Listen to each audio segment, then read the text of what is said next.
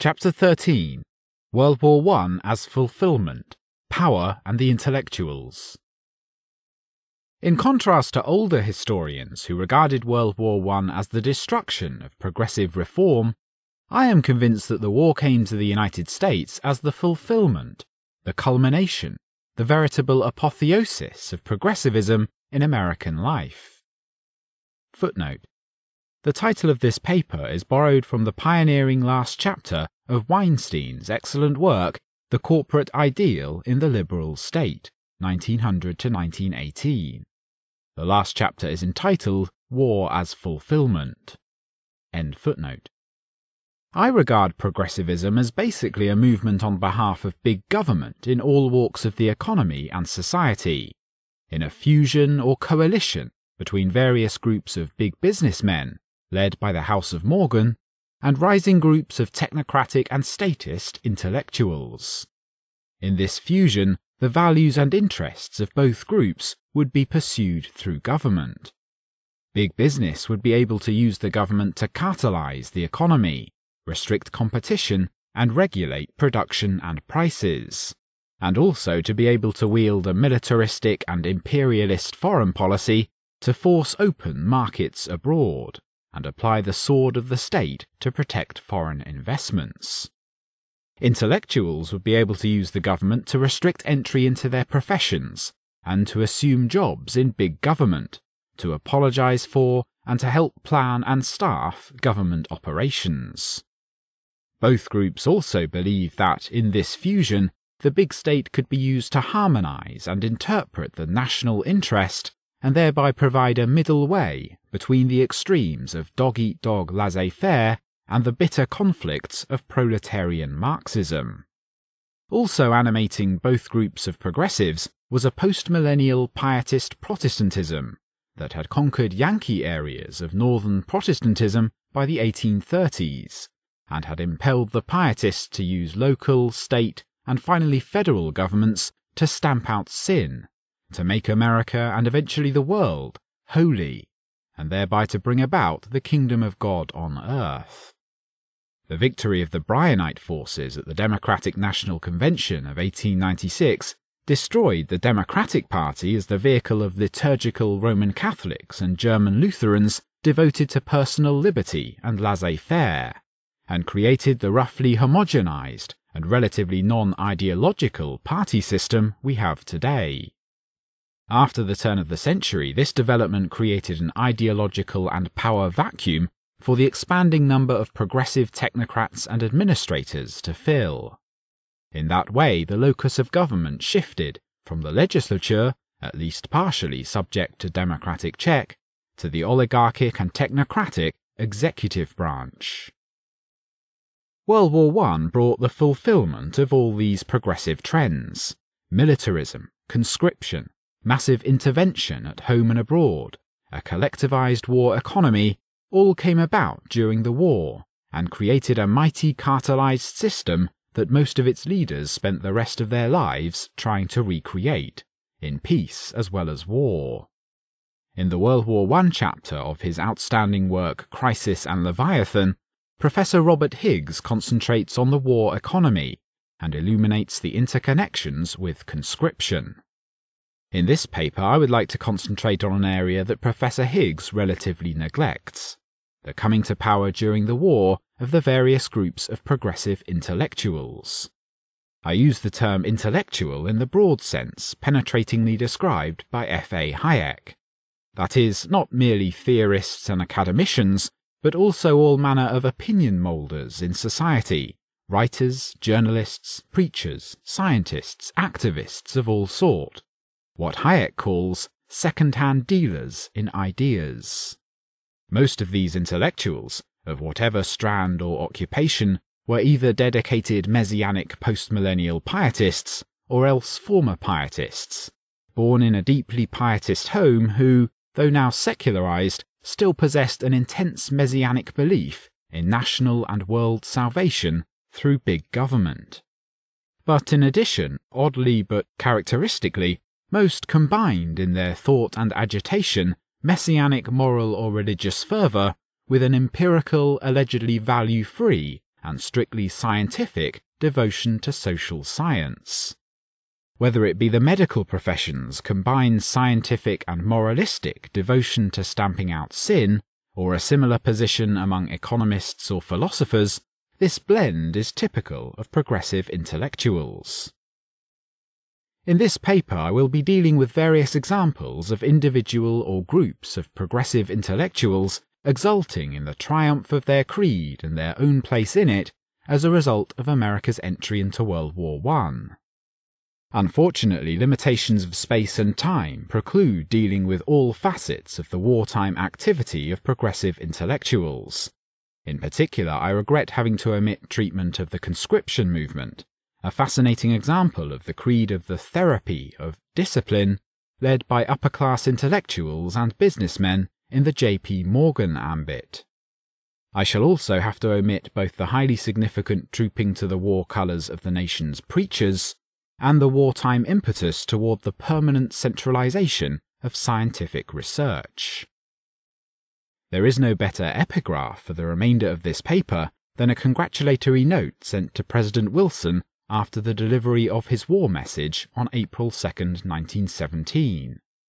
The note was sent by Wilson's son-in-law and fellow Southern pietist and progressive, Secretary of the Treasury William Gibbs McAdoo, a man who had spent his entire life as an industrialist in New York City, solidly in the J.P. Morgan ambit. McAdoo wrote to Wilson, "You have done a great thing, nobly. I firmly believe that it is God's will that America should do this transcendent service for humanity throughout the world, and that you are his chosen instrument." It was not a sentiment with which the President could disagree. 2. Pietism and Prohibition. One of the few important omissions in Professor Higgs's book is the crucial role of post-millennial pietist Protestantism in the drive towards statism in the United States. Dominant in the Yankee areas of the North from the 1830s on, the aggressive evangelical form of pietism conquered Southern Protestantism by the 1890s, and played a crucial role in progressivism after the turn of the century and through World War I. Evangelical pietism held that requisite to any man's salvation is that he do his best to see to it that everyone else is saved, and doing one's best inevitably meant that the state must become a crucial instrument in maximising people's chances for salvation. In particular, the state plays a pivotal role in stamping out sin and in making America holy. To the pietists, sin was very broadly defined as any force that might cloud men's minds so that they could not exercise their theological free will to achieve salvation. Of particular importance were slavery, until the Civil War, demon rum, and the Roman Catholic Church, headed by the Antichrist in Rome. For decades after the Civil War, rebellion took the place of slavery in the pietist charges against their great political enemy, the Democratic Party. Footnote. Hence the famous imprecation hurled at the end of the 1884 campaign that brought the Democrats into the presidency for the first time since the Civil War, that the Democratic Party was the party of rum, Romanism, and rebellion. In that one phrase, the New York Protestant minister was able to sum up the political concerns of the pietist movement. End footnote. Then in 1896, with the evangelical conversion of Southern Protestantism and the admission to the Union of the sparsely populated and pietist mountain states, William Jennings Bryan was able to put together a coalition that transformed the Democrats into a pietist party, and ended forever that party's once proud role as the champion of liturgical, Catholic and High German Lutheran Christianity, and of personal liberty and laissez-faire. Footnote. German Lutherans were largely high or liturgical and confessional Lutherans, who placed emphasis on the Church and its creed or sacraments rather than on a pietist, born-again, emotional conversion experience. Scandinavian Americans, on the other hand, were mainly pietist Lutherans. End footnote. The pietists of the 19th and early 20th centuries were all post-millennialist. They believed that the second advent of Christ will occur only after the millennium, 1,000 years of the establishment of the kingdom of God on earth, has been brought about by human effort. Post-millennialists have therefore tended to be statists, with the state becoming an important instrument of stamping out sin and Christianizing the social order so as to speed Jesus' return. Footnote: Orthodox Augustinian Christianity, as followed by the liturgicals, is amillennialist, i.e. it believes that the millennium is simply a metaphor for the emergence of the Christian Church, and that Jesus will return without human aid and at his own unspecified time. Modern fundamentalists, as they have been called since the early years of the 20th century, are premillennialists, i.e. they believe that Jesus will return to usher in 1,000 years of the kingdom of God on earth, a time marked by various tribulations and by Armageddon until history is finally ended. Premillennialists, or millenarians, do not have the statist drive of the postmillennialists. Instead, they tend to focus on predictions and signs of Armageddon and of Jesus' advent. End footnote. Professor Timberlake neatly sums up this politico-religious conflict. Quote, "Unlike those extremist and apocalyptic sects that rejected and withdrew from the world as hopelessly corrupt, and unlike the more conservative churches, such as the Roman Catholic, Protestant Episcopal and Lutheran, that tended to assume a more relaxed attitude toward the influence of religion in culture, evangelical Protestantism sought to overcome the corruption of the world in a dynamic manner, not only by converting men to belief in Christ, but also by Christianizing the social order through the power and force of law. According to this view, the Christian's duty was to use the secular power of the state to transform culture so that the community of the faithful might be kept pure and the work of saving the unregenerate might be made easier. Thus, the function of law was not simply to restrain evil, but to educate and uplift." End quote. Both prohibition and progressive reform were pietistic, and as both movements expanded after 1900, they became increasingly intertwined.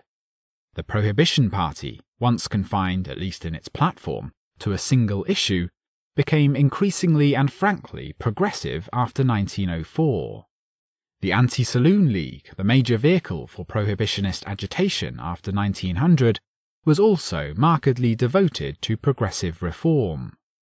Thus, at the League's annual convention in 1905, Reverend Howard H. Russell rejoiced in the growing movement for progressive reform, and particularly hailed Theodore Roosevelt as that leader of heroic mould, of absolute honesty of character and purity of life, that foremost man of this world. At the Anti-Saloon League's convention of 1909, Reverend Pearlie A. Baker lauded the labour union movement as a holy crusade for justice and a square deal. The League's 1915 convention, which attracted 10,000 people, was noted for the same blend of statism, social service and combative Christianity that had marked the National Convention of the Progressive Party in 1912. Footnote: The Progressive Party convention was a mighty fusion of all the major trends in the progressive movement: statist economists, technocrats, social engineers, social workers, professional pietists, and partners of J.P. Morgan and Co. Social gospel leaders Lyman Abbott, the Reverend R. Haber Newton, and the Reverend Washington Gladden were leading Progressive Party delegates. The Progressive Party proclaimed itself as the recrudescence of the religious spirit in American political life. Theodore Roosevelt's acceptance speech was significantly entitled A Confession of Faith, and his words were punctuated by amens and by a continual singing of pietist Christian hymns by the assembled delegates. They sang Onward Christian Soldiers, the Battle Hymn of the Republic, and especially the revivalist hymn Follow, Follow, We Will Follow Jesus, with the word Roosevelt replacing Jesus at every turn. The horrified New York Times summed up the unusual experience by calling the progressive grouping a convention of fanatics, and it added, it was not a convention at all, it was an assemblage of religious enthusiasts. It was such a convention as Peter the Hermit held. It was a Methodist camp following, done over into political terms. End footnote. And at the League's June 1916 convention, Bishop Luther B. Wilson stated, without contradiction, that everyone present would undoubtedly hail the progressive reforms then being proposed. During the progressive years, the social gospel became part of the mainstream of pietist Protestantism. Most of the evangelical churches created commissions on social service to promulgate the social gospel, and virtually all of the denominations adopted the social creed drawn up in 1912 by the Commission of the Church and Social Service of the Federal Council of Churches. The creed called for the abolition of child labour, the regulation of female labour, the right of labour to organise, i.e. compulsory collective bargaining, the elimination of poverty, and an equitable division of the national product. And right up there as a matter of social concern was the liquor problem. The creed maintained that liquor was a grave hindrance toward the establishment of the kingdom of God on earth, and it advocated the protection of the individual and society from the social, economic and moral waste of the liquor traffic. The social gospel leaders were fervent advocates of statism and of prohibition. These included Reverend Walter Rauschenbusch and Reverend Charles Stelzl, whose tract Why Prohibition, 1918, was distributed after the United States entry into World War I by the Commission on Temperance of the Federal Council of Churches to labor leaders, members of Congress, and important government officials. A particularly important social gospel leader was Reverend Josiah Strong, whose monthly journal, The Gospel of the Kingdom, was published by Strong's American Institute of Social Service.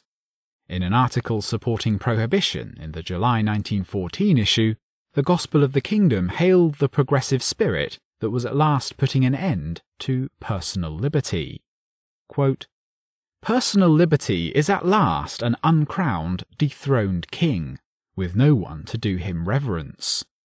The social consciousness is so far developed and is becoming so autocratic that institutions and governments must give heed to its mandate and share their life accordingly. We are no longer frightened by that ancient bogey, paternalism in government. We affirm boldly it is the business of government to be just that, paternal.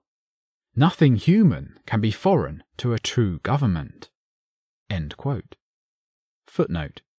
Or as the Reverend Stelzl put it in Why Prohibition, quote, "There is no such thing as an absolute individual right to do any particular thing, or to eat or drink any particular thing, or to enjoy the association of one's own family, or even to live, if that thing is in conflict with the law of public necessity."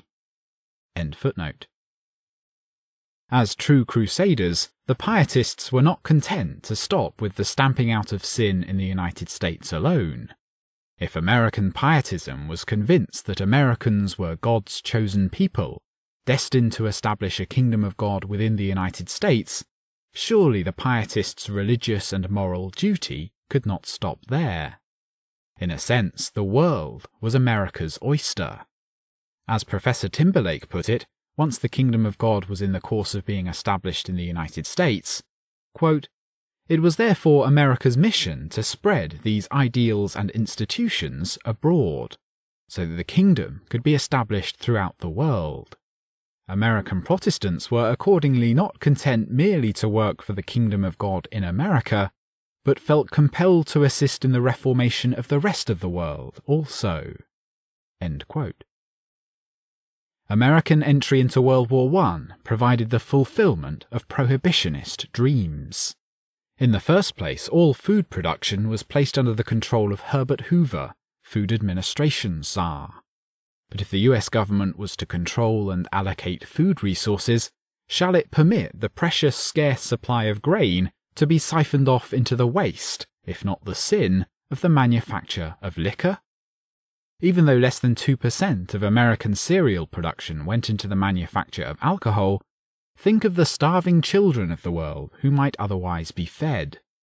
As the progressive weekly The Independent demagogically phrased it, shall the many have food or the few have drink?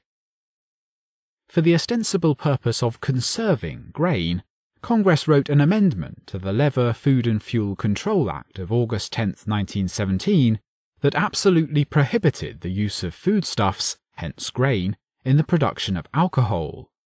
Congress would have added a prohibition on the manufacture of wine or beer, but President Wilson persuaded the Anti-Saloon League that he could accomplish the same goal more slowly and thereby avoid a delaying filibuster by the wets in Congress.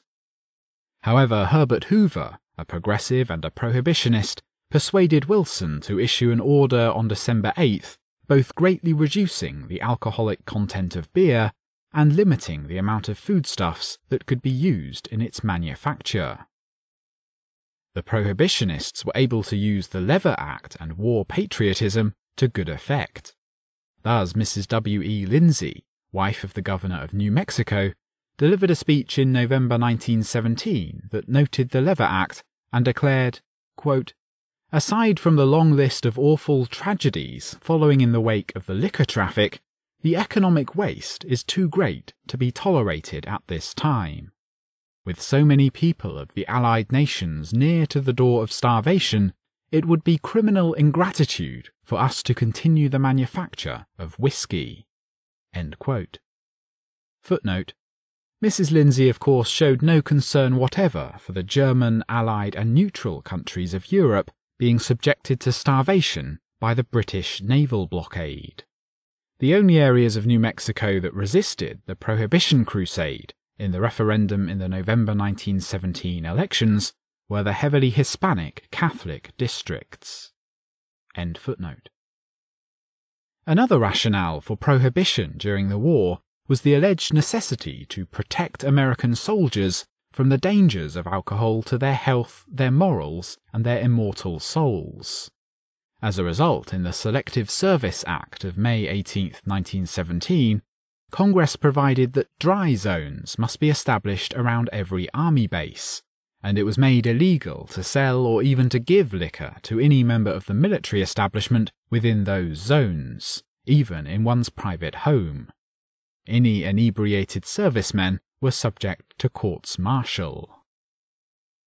But the most severe thrust toward national prohibition was the Anti-Saloon League's proposed 18th Constitutional Amendment, outlawing the manufacture, sale, transportation, import or export of all intoxicating liquors.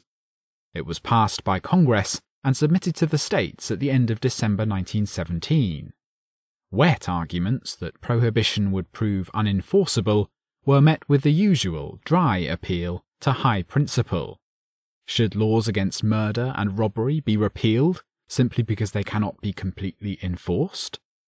And arguments that private property would be unjustly confiscated were also brushed aside with the contention that property injurious to the health, morals and safety of the people had always been subject to confiscation without compensation. When the Lever Act made a distinction between hard liquor, forbidden, and beer and wine, limited, the brewing industry tried to save their skins by cutting themselves loose from the taint of distilled spirits. The true relationship with beer, insisted the United States Brewers Association, is with light wines and soft drinks, not with hard liquors. The brewers affirmed their desire to sever once for all the shackles that bound our wholesome productions to ardent spirits. But this craven attitude would do the brewers no good. After all, one of the major objectives of the dries was to smash the brewers once and for all, they whose product was the very embodiment of the drinking habits of the hated German-American masses, both Catholic and Lutheran, liturgicals and beer drinkers all. German-Americans were now fair game. Were they not all agents of the satanic Kaiser, bent on conquering the world? Were they not conscious agents of the dreaded Hun culture, out to destroy American civilization? and were not most brewers German. And so the Anti-Saloon League thundered that German brewers in this country have rendered thousands of men inefficient, and are thus crippling the Republic in its war on Prussian militarism. Apparently the Anti-Saloon League took no heed of the work of German brewers in Germany, who were presumably performing the estimable service of rendering Prussian militarism helpless. The brewers were accused of being pro-German and of subsidizing the press. Apparently it was all right to be pro-English or to subsidize the press if one were not a brewer. The acme of the accusations came from one prohibitionist. "We have German enemies," he warned, "in this country too. And the worst of all our German enemies, the most treacherous, the most menacing, are Pabst, Schlitz, Blatz, and Miller." In this sort of atmosphere, the brewers didn't have a chance, and the 18th Amendment went to the states outlawing all forms of liquor. Since 27 states had already outlawed liquor, this meant that only 9 more were needed to ratify this remarkable amendment, which directly involved the federal constitution in what had always been, at most, a matter of police power of the states.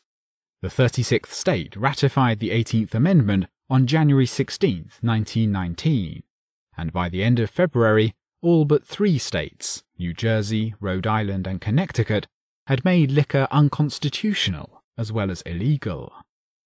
Technically, the amendment went into force the following January, but Congress speeded up matters by passing the War Prohibition Act of November 21, 1918, which banned the manufacture of beer and wine after the following May, and outlawed the sale of all intoxicating beverages after June 30, 1919, a ban to continue in effect until the end of demobilization.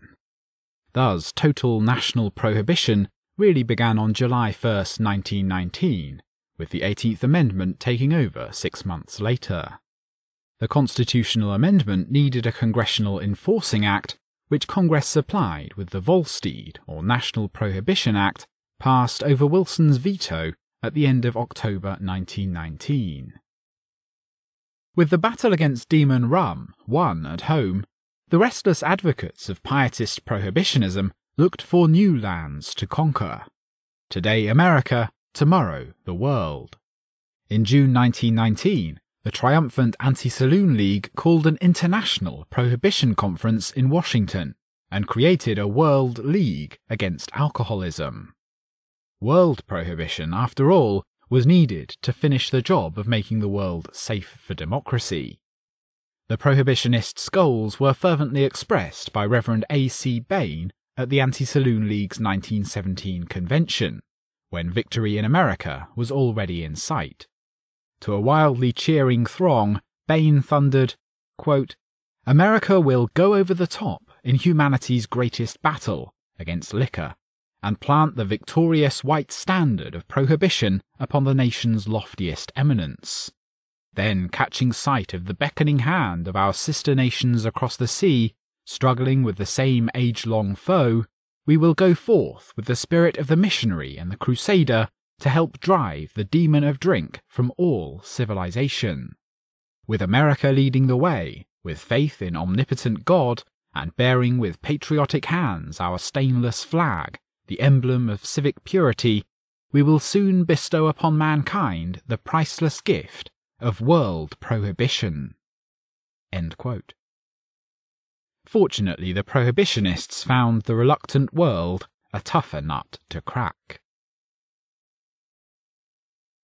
3. Women at war and at the polls. Another direct outgrowth of World War I, coming in tandem with prohibition, but lasting more permanently, was the 19th Amendment, submitted by Congress in 1919 and ratified by the following year, which allowed women to vote. Women's suffrage had long been a movement directly allied with prohibition. Desperate to combat a demographic trend that seemed to be going against them, the evangelical pietists called for women's suffrage and enacted it in many Western states. They did so because they knew that while pietist women were socially and politically active, ethnic or liturgical women tended to be culturally bound to hearth and home, and therefore far less likely to vote. Hence, women's suffrage would greatly increase pietist voting power. In 1869, the Prohibitionist Party became the first party to endorse women's suffrage, which it continued to do. The Progressive Party was equally enthusiastic about female suffrage. It was the first major national party to permit women delegates at its conventions. A leading women's suffrage organisation was the Women's Christian Temperance Union, which reached an enormous membership of 300,000 by 1900, and 3 successive presidents of the major women's suffrage group, the National American Woman Suffrage Association, Susan B. Anthony, Mrs. Carrie Chapman Catt, and Dr. Anna Howard Shaw, all began their activist careers as prohibitionists. Susan B. Anthony put the issue clearly. Quote, "There is an enemy of the homes of this nation, and that enemy is drunkenness. Everyone connected with the gambling house, the brothel, and the saloon works and votes solidly against the enfranchisement of women. And I say, if you believe in chastity, if you believe in honesty and integrity, then take the necessary steps to put the ballot in the hands of women." End quote. For its part, the German-American Alliance of Nebraska sent out an appeal during the unsuccessful referendum in November 1914 on women's suffrage. Written in German, the appeal declared, "Our German women do not want the right to vote. And since our opponents desire the right of suffrage mainly for the purpose of saddling the yoke of prohibition on our necks, we should oppose it with all our might." America's entry into World War I provided the impetus for overcoming the substantial opposition to women's suffrage, as a corollary to the success of prohibition and as a reward for the vigorous activity by organised women in behalf of the war effort. To close the loop, much of that activity consisted in stamping out vice and alcohol, as well as instilling patriotic education into the minds of often suspect immigrant groups. Shortly after the US declaration of war, the Council of National Defense created an advisory committee on women's defense work, known as the Women's Committee. The purpose of the committee, writes a celebratory contemporary account, was to coordinate the activities and the resources of the organised and unorganised women of the country, that their power may be immediately utilised in time of need, and to supply a new and direct channel of cooperation between women and governmental department. Chairman of the Women's Committee, working energetically and full-time, was the former president of the National American Woman Suffrage Association, Dr. Anna Howard Shaw, and another leading member was the suffrage group's current chairman and an equally prominent suffragette, Mrs. Carrie Chapman Catt. The Women's Committee promptly set up organisations in cities and states across the country, and on June 19, 1917, convened a conference of over 50 national women's organisations to coordinate their efforts. It was at this conference that the first definite task was imposed upon American women by the indefatigable food czar Herbert Hoover. Hoover enlisted the cooperation of the nation's women in his ambitious campaign for controlling, restricting and cartelizing the food industry in the name of conservation and elimination of waste. Celebrating this coming together of women was one of the Women's Committee's members, the progressive writer and muckraker Mrs. Ida M. Tarbell. Mrs. Tarbell lauded the growing consciousness everywhere that this great enterprise for democracy which we are launching, the US entry into the war, is a national affair, and if an individual or a society is going to do its bit, it must act with and under the government at Washington. Nothing else, Mrs. Tarbell gushed, can explain the action of the women of the country in coming together as they are doing today under one centralized direction. Footnote. Actually, Mrs. Tarbell's muckraking activities were pretty much confined to Rockefeller and Standard Oil. She was highly favourable to business leaders in the Morgan ambit, as witness her laudatory biographies of Judge Elbert H. Gary of U.S. Steel, 1925, and Owen D. Young of General Electric, 1932. End footnote. Mrs. Tarbell's enthusiasm might have been heightened by the fact that she was one of the directing rather than the directed. Herbert Hoover came to the Women's Conference with the proposal that each of the women sign and distribute a food pledge card on behalf of food conservation. While support for the food pledge among the public was narrower than anticipated, educational efforts to promote the pledge became the basis of the remainder of the Women's Conservation Campaign. The Women's Committee appointed Mrs. Tarbell as chairman of its Committee on Food Administration, and she not only tirelessly organised the campaign, but also wrote many letters and newspaper and magazine articles on its behalf. In addition to food control, another important and immediate function of the Women's Committee was to attempt to register every woman in the country for possible volunteer or paid work in support of the war effort. Every woman aged 16 or over was asked to sign and submit a registration card with all pertinent information, including training, experience, and the sort of work desired. In that way, the government would know the whereabouts and training of every woman, and government and women could then serve each other best. In many states, especially Ohio and Illinois, state governments set up schools to train the registrars. And even though the Women's Committee kept insisting that the registration was completely voluntary, the state of Louisiana, as Ida Clark puts it, developed a novel and clever idea to facilitate the program. Women's registration was made compulsory. Louisiana's governor, Ruffin G. Pleasant, decreed October 17, 1917, Compulsory Registration Day, and a host of state officials collaborated in its operation. The State Food Commission made sure that food pledges were also signed by all, and the State School Board granted a holiday on October 17th so that teachers could assist in the compulsory registration, especially in the rural districts. 6,000 women were officially commissioned by the state of Louisiana to conduct the registration, and they worked in tandem with the state food conservation officials and parish demonstration agents. In the French areas of the state, the Catholic priests rendered valuable aid in personally appealing to all their female parishioners to perform their registration duties.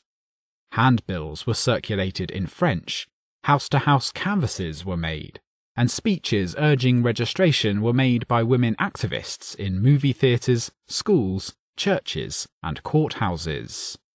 We are informed that all responses were eager and cordial.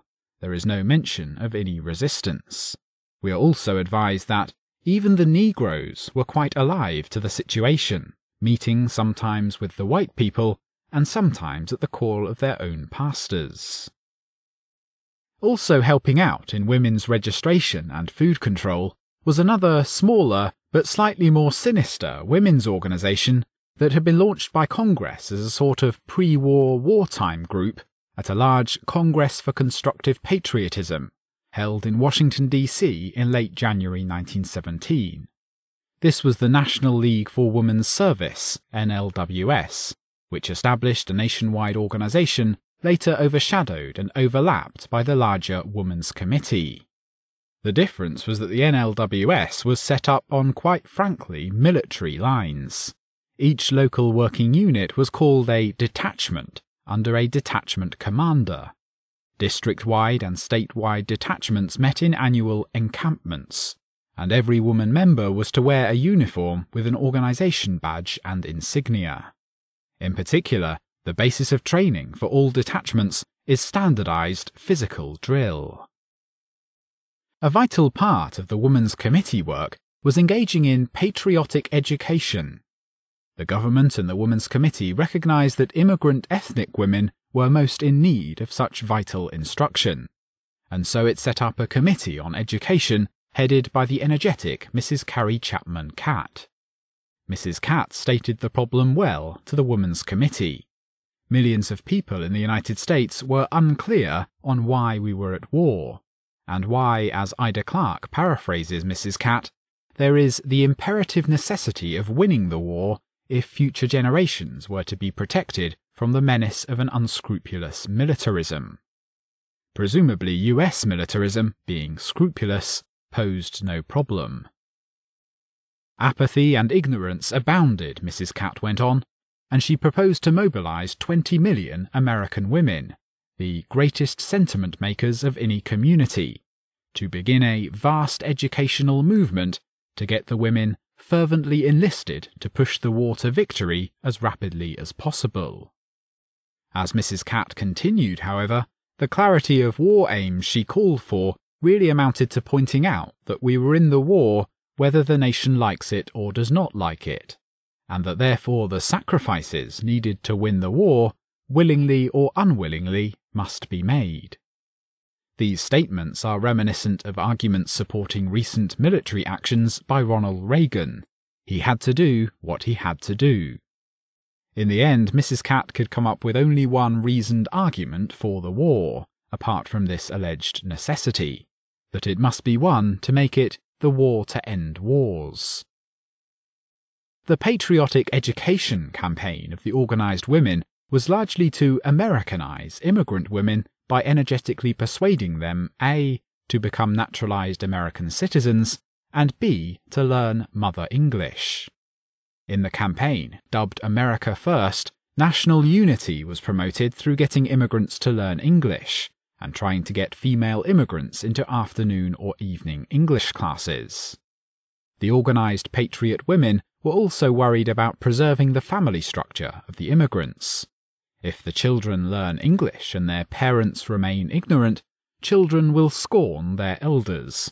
Parental discipline and control are dissipated, and the whole family fabric becomes weakened. Thus, one of the great conservative forces in the community becomes inoperative. To preserve maternal control of the young, then, Americanization of the foreign women through language becomes imperative. In Erie, Pennsylvania, women's clubs appointed block matrons, whose job it was to get to know the foreign families of the neighbourhood, and to back up school authorities in urging the immigrants to learn English, and who, in the rather naive words of Ida Clark, became neighbours, friends, and veritable mother confessors to the foreign women of the bloc. One would like to have heard some comments from recipients of the attentions of the bloc matrons.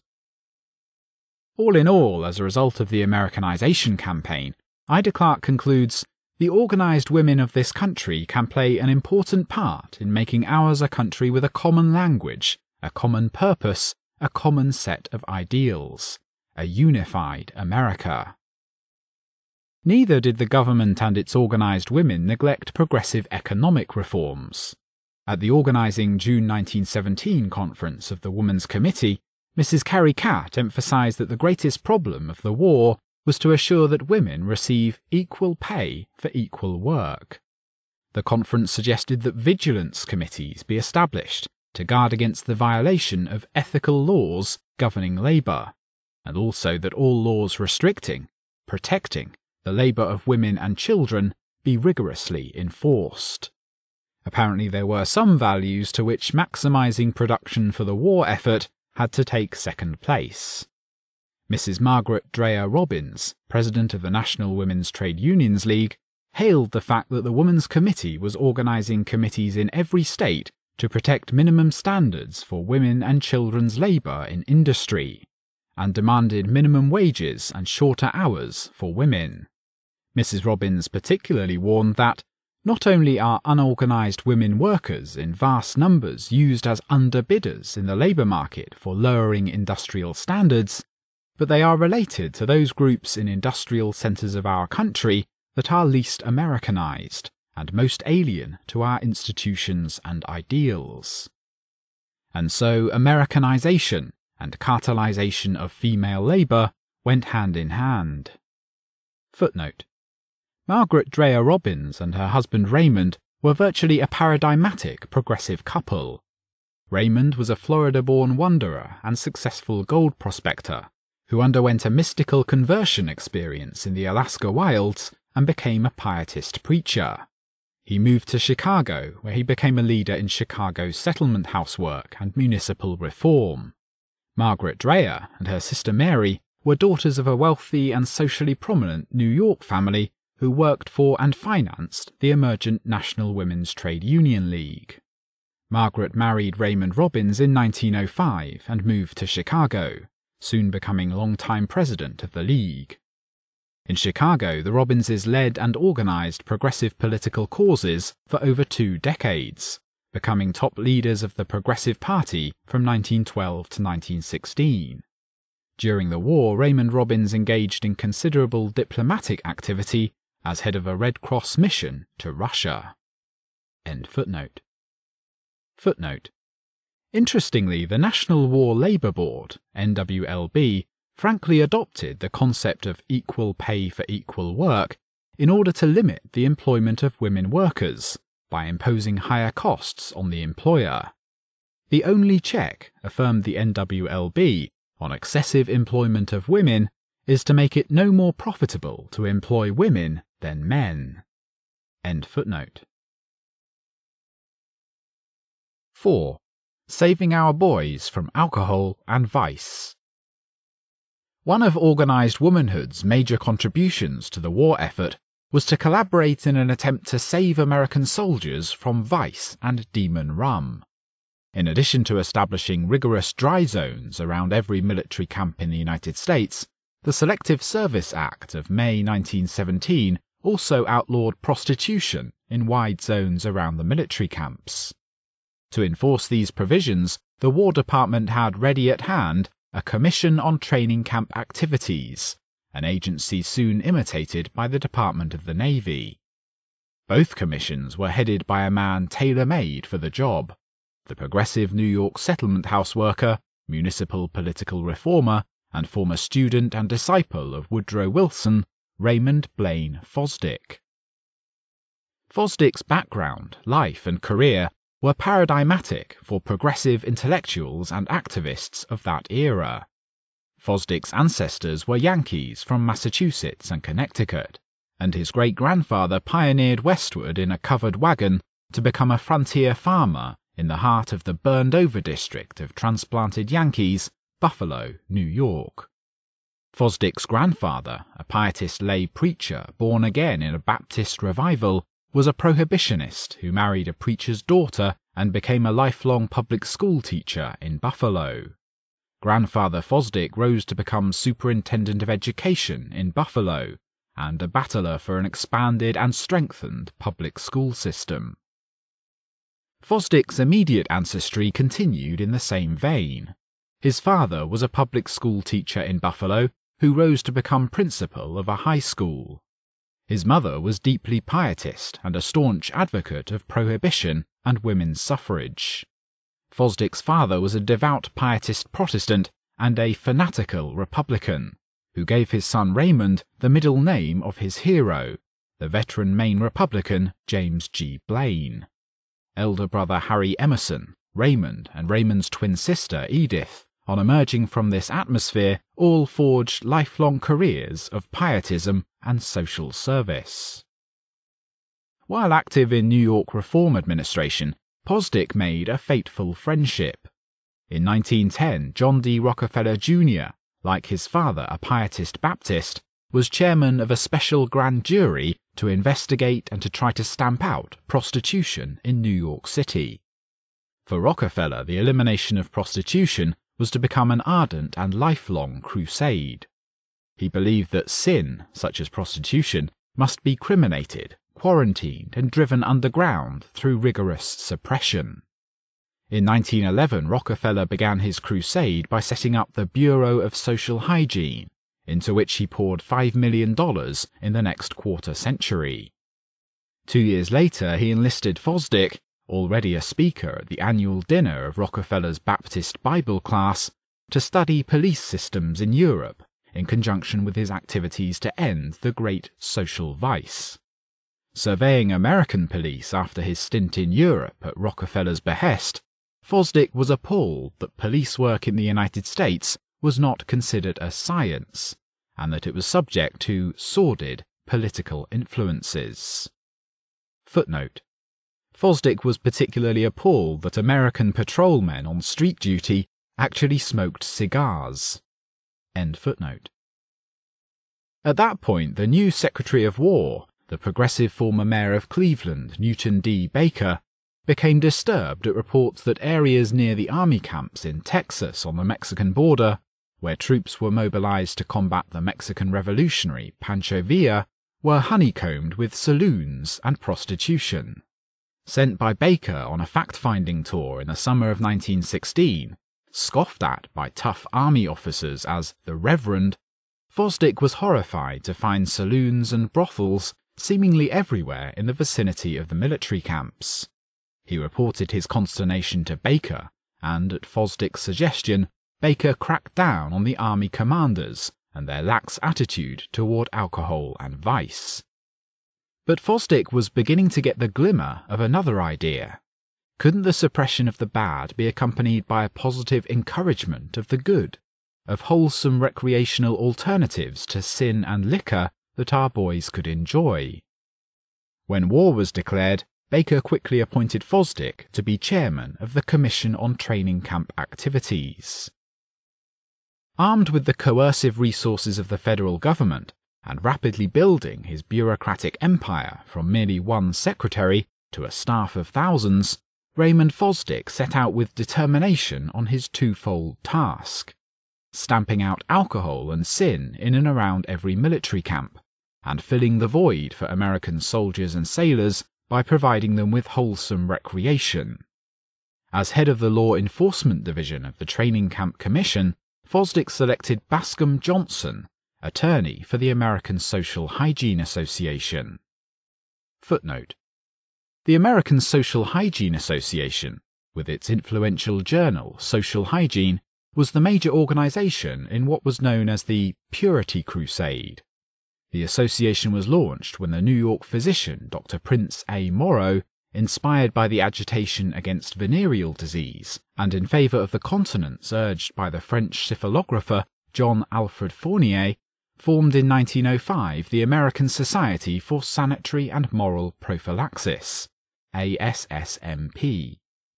Soon the terms proposed by the Chicago branch of the ASSMP, social hygiene and sex hygiene, became widely used for their medical and scientific patina, and in 1910 ASSMP changed its name to the American Federation for Sex Hygiene, AFSH. Finally, in late 1913, AFSH, an organization of physicians, combined with the National Vigilance Association, formerly the American Purity Alliance, a group of clergymen and social workers, to form the all-embracing American Social Hygiene Association, ASHA. In this social hygiene movement, the moral and medical went hand in hand. Thus, Dr. Morrow welcomed the new knowledge about venereal disease because it demonstrated that punishment for sexual sin no longer had to be reserved for the hereafter. The first president of ASHA was the president of Harvard University, Charles W. Eliot.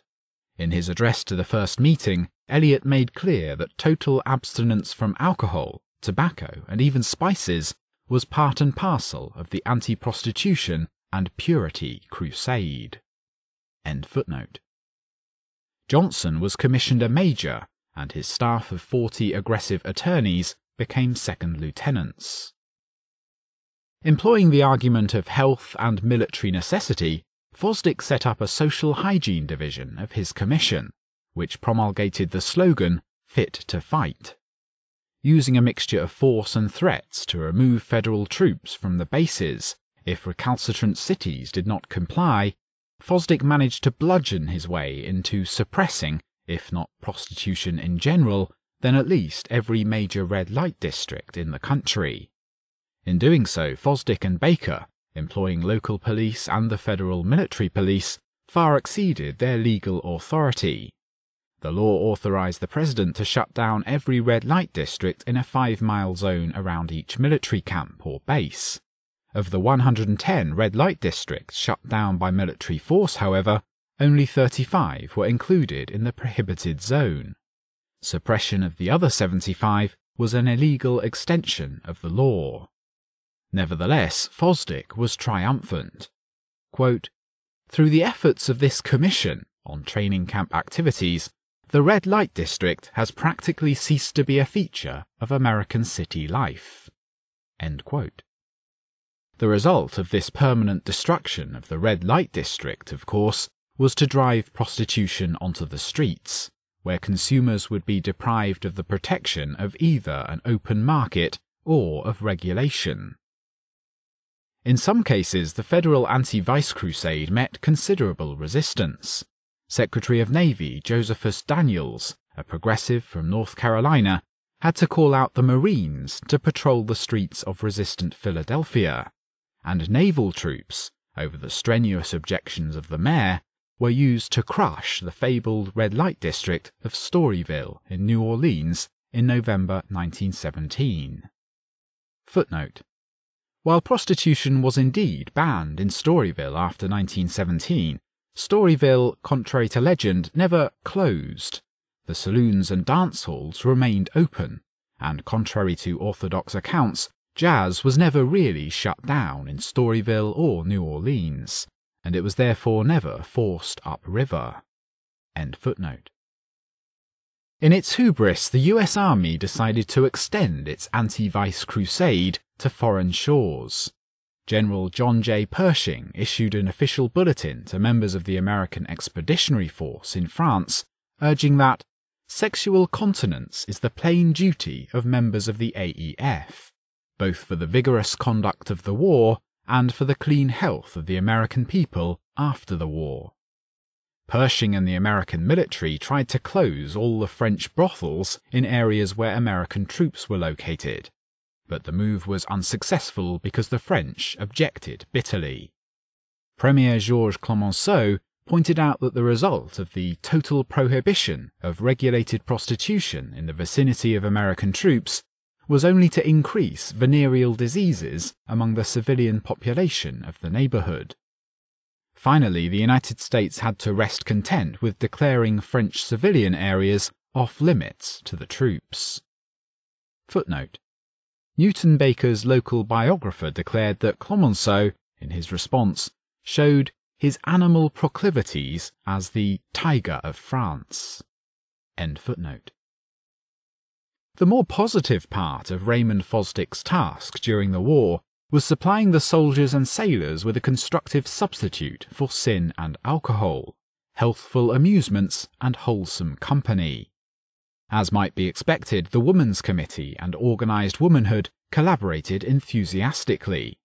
They followed the injunction of Secretary of War Baker that the government cannot allow these young men to be surrounded by a vicious and demoralising environment, nor can we leave anything undone which will protect them from unhealthy influences and crude forms of temptation. The Women's Committee found, however, that in the great undertaking of safeguarding the health and morals of our boys, their most challenging problem proved to be guarding the morals of their mobilised young girls. For unfortunately, where soldiers are stationed, the problem of preventing girls from being misled by the glamour and romance of war and beguiling uniforms looms large. Fortunately, perhaps, the Maryland Committee proposed the establishment of a Patriotic League of Honor, which will inspire girls to adopt the highest standards of womanliness and loyalty to their country. Footnote: in some cases, organised women took the offensive to help stamp out vice and liquor in their community. Thus, in Texas in 1917, the Texas Women's Anti-Vice Committee led in the creation of a white zone around all the military bases. By autumn, the committee expanded into the Texas Social Hygiene Association to coordinate the work of eradicating prostitution and saloons. San Antonio proved to be its biggest problem. End footnote. No group was more delighted with the achievements of Fosdick and his military training camp commission than the burgeoning profession of social work. Surrounded by hand-picked aides from the Playground and Recreation Association and the Russell Sage Foundation, Fosdick and the others in effect tried to create a massive settlement house around each camp.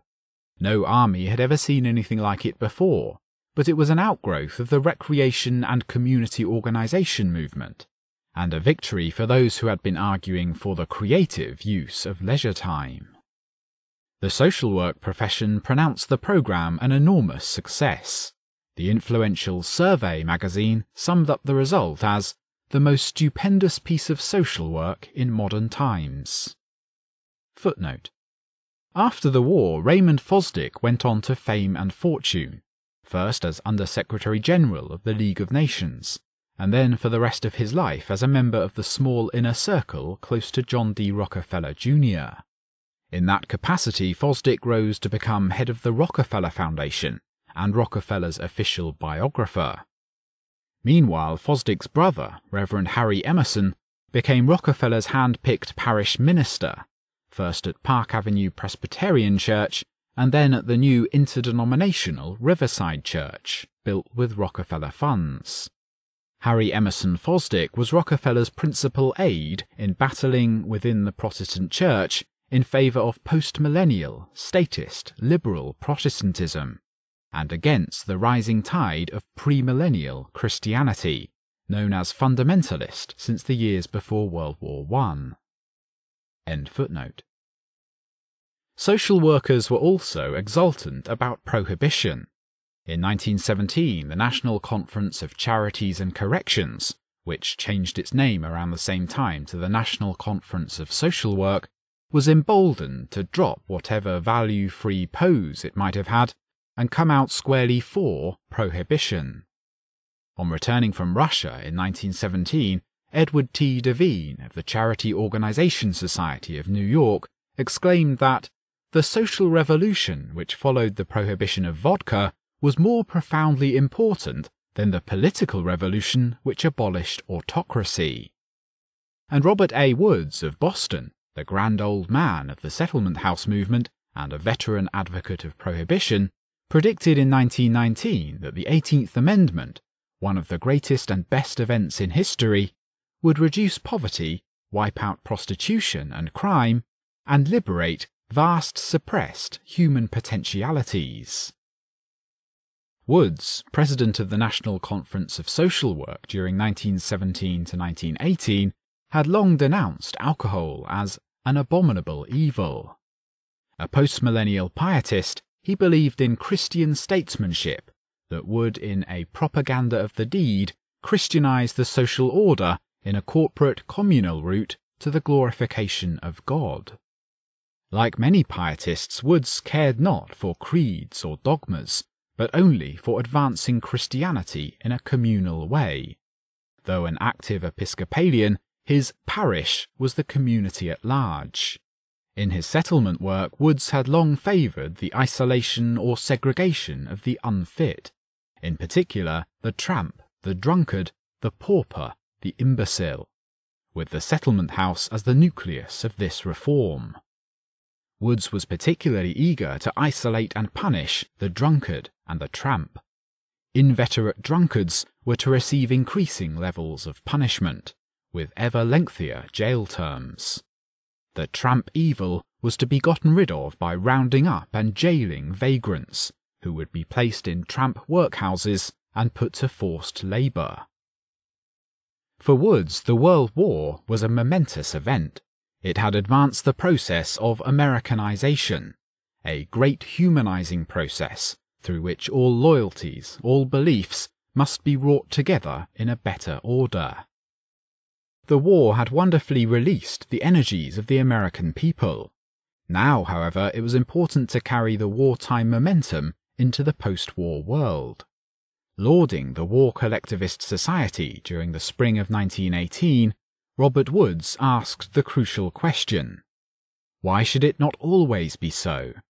Why not continue in the years of peace this close, vast, wholesome organism of service, of fellowship, of constructive, creative power? 5. The New Republic Collectivists.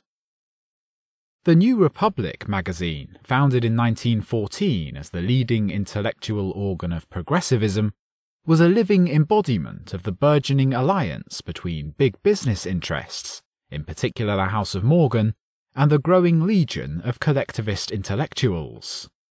Founder and publisher of the New Republic was Willard D. Straight, partner of J.P. Morgan & Co., and its financier was Straight's wife, the heiress Dorothy Whitney.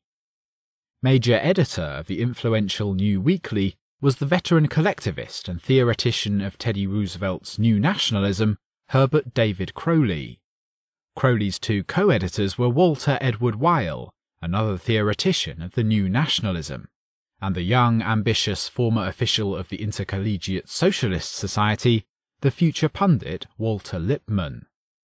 As Woodrow Wilson began to take America into World War I, the New Republic, though originally Rooseveltian, became an enthusiastic supporter of the war, and a virtual spokesman for the Wilson war effort, the wartime collectivist economy, and the new society moulded by the war.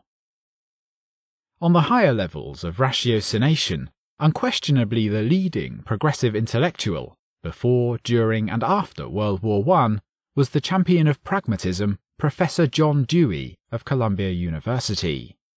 Dewey wrote frequently for the New Republic in this period, and was clearly its leading theoretician. A Yankee born in 1859, Dewey was, as Mencken put it, of indestructible Vermont stock, and a man of the highest bearable sobriety. John Dewey was the son of a small-town Vermont grocer. Although he was a pragmatist and a secular humanist most of his life, it is not as well known that Dewey, in the years before 1900, was a post-millennial pietist, seeking the gradual development of a Christianized social order and kingdom of God on earth via the expansion of science, community, and the state. During the 1890s, Dewey, as professor of philosophy at the University of Michigan, expounded his vision of post-millennial pietism in a series of lectures before the Students' Christian Association.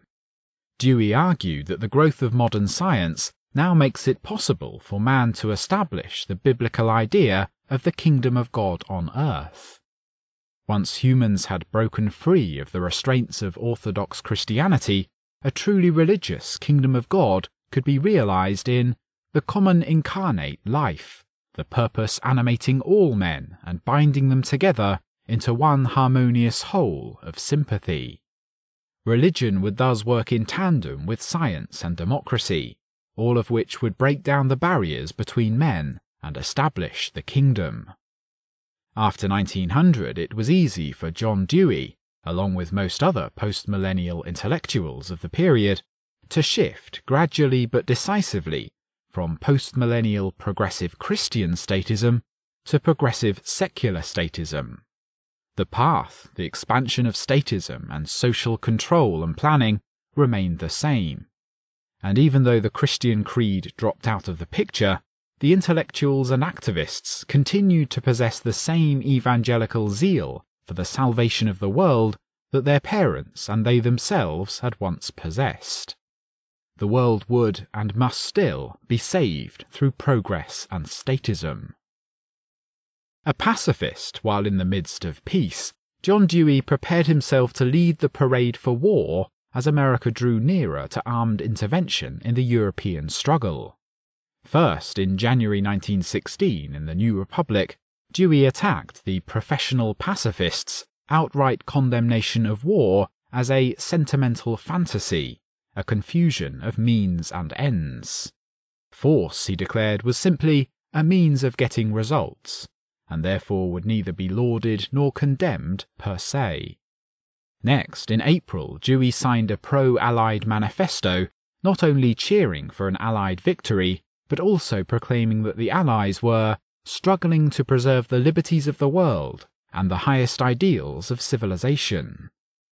And though Dewey supported US entry into the war so that Germany could be defeated, a hard job but one which had to be done, he was far more interested in the wonderful changes that the war would surely bring about in the domestic American polity. In particular, war offered a golden opportunity to bring about collectivist social control in the interest of social justice. As one historian put it, quote, "Because war demanded paramount commitment to the national interest and necessitated an unprecedented degree of government planning and economic regulation in that interest, Dewey saw the prospect of permanent socialization, permanent replacement of private and possessive interest by public and social interest, both within and among nations." End quote. In an interview with the New York World a few months after US entry into the war, Dewey exulted that this war may easily be the beginning of the end of business. For out of the needs of the war, we are beginning to produce for use, not for sale, and the capitalist is not a capitalist in the face of the war. Capitalist conditions of production and sale are now under government control, and there is no reason to believe that the old principle will ever be resumed. Private property had already lost its sanctity. Industrial democracy is on the way. Footnote. For similar reasons, Torsten Veblen, prophet of the alleged dichotomy of production for profit versus production for use, championed the war and began to come out openly for socialism in an article in the New Republic in 1918. End footnote. In short, intelligence is at last being used to tackle social problems, and this practice is destroying the old order and creating a new social order of democratic integrated control. Labour is acquiring more power, science is at last being socially mobilised, and massive government controls are socialising industry. These developments, Dewey proclaimed, were precisely what we are fighting for. Furthermore, John Dewey saw great possibilities opened by the war for the advent of worldwide collectivism. To Dewey, America's entrance into the war created a plastic juncture in the world, a world marked by a world organization and the beginnings of a public control which crosses nationalistic boundaries and interests, and which would also outlaw war. The editors of the New Republic took a position similar to Dewey's, except that they arrived at it even earlier. In his editorial in the magazine's first issue in November 1914, Herbert Croly cheerily prophesied that the war would stimulate America's spirit of nationalism and therefore bring it closer to democracy. At first hesitant about the collectivist war economies in Europe, the New Republic soon began to cheer and urged the United States to follow the lead of the warring European nations and socialize its economy and expand the powers of the state. As America prepared to enter the war, the New Republic, examining war collectivism in Europe, rejoiced that, on its administrative side, socialism had won a victory that was superb and compelling. True, European war collectivism was a bit grim and autocratic, but never fear, America could use the self-same means for democratic goals. The New Republic intellectuals also delighted in the war spirit in America, for that spirit meant the substitution of national and social and organic forces for the more or less mechanical private forces operative in peace. The purposes of war and social reform might be a bit different, but after all, quote, they are both purposes, and luckily for mankind a social organisation which is efficient is as useful for the one as for the other. End quote. Footnote. It is intriguing that for the New Republic intellectuals, actually existent private individuals are dismissed as mechanical, whereas non-existent entities such as national and social forces are hailed as being organic. End footnote. Lucky indeed. As America prepared to enter the war, the New Republic eagerly looked forward to imminent collectivization, sure that it would bring immense gains in national efficiency and happiness. After war was declared, the magazine urged that the war be used as an aggressive tool of democracy. Why should not the war serve, the magazine asked, as a pretext to be used to foist innovations upon the country? In that way, progressive intellectuals could lead the way in abolishing the typical evils of the sprawling, half-educated, competitive capitalism. Convinced that the United States would attain socialism through war, Walter Lippmann, in a public address shortly after American entry, trumpeted his apocalyptic vision of the future. Quote, We who have gone to war to ensure democracy in the world will have raised an aspiration here that will not end with the overthrow of the Prussian autocracy. We shall turn with fresh interests to our own tyrannies, to our Colorado mines, our autocratic steel industries, sweatshops, and our slums. A force is loose in America. Our own reactionaries will not assuage it. We shall know how to deal with them." End quote. Footnote: a minority of pro-war socialists broke off from the anti-war Socialist Party to form the Social Democratic League, and to join a pro-war front organised and financed by the Wilson administration, the American Alliance for Labour and Democracy. The pro-war socialists welcomed the war as providing startling progress in collectivism, and opined that after the war, the existent state socialism would be advanced toward democratic collectivism. The pro-war socialists included John Spargo, Algie Simmons, W.J. Gent, Robert R. Lamont, Charles Edward Russell, J.G. Phelps Stokes, Upton Sinclair, and William English Walling. Walling so succumbed to war fever that he denounced the Socialist Party as a conscious tool of the Kaiser, and advocated the suppression of freedom of speech for pacifists and for anti-war socialists. End footnote. Walter Lippmann, indeed, had been the foremost hawk among the New Republic intellectuals. He had pushed Crowley into backing Wilson and into supporting intervention, and then had collaborated with Colonel House in pushing Wilson into entering the war. Soon Lippmann, an enthusiast for conscription, had to confront the fact that he himself, only 27 years old and in fine health, was eminently eligible for the draft. Somehow, however, Lippmann failed to unite theory and praxis. Young Felix Frankfurter, progressive Harvard law professor and a close associate of the New Republic editorial staff, had just been selected as a special assistant to Secretary of War Baker. Lippmann somehow felt that his own inestimable services could be better used planning the post-war world than battling in the trenches, and so he wrote to Frankfurter asking for a job in Baker's office. "What I want to do," he pleaded, "is to devote all my time to studying and speculating on the approaches to peace and the reaction from the peace. Do you think you can get me an exemption on such highfalutin grounds?"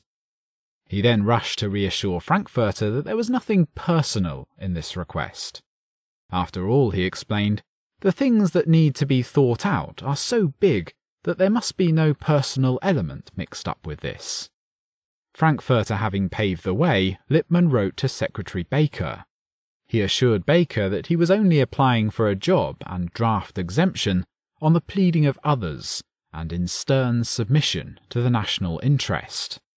As Lippmann put it in a remarkable demonstration of cant, quote, "I have consulted all the people whose advice I value, and they urge me to apply for exemption.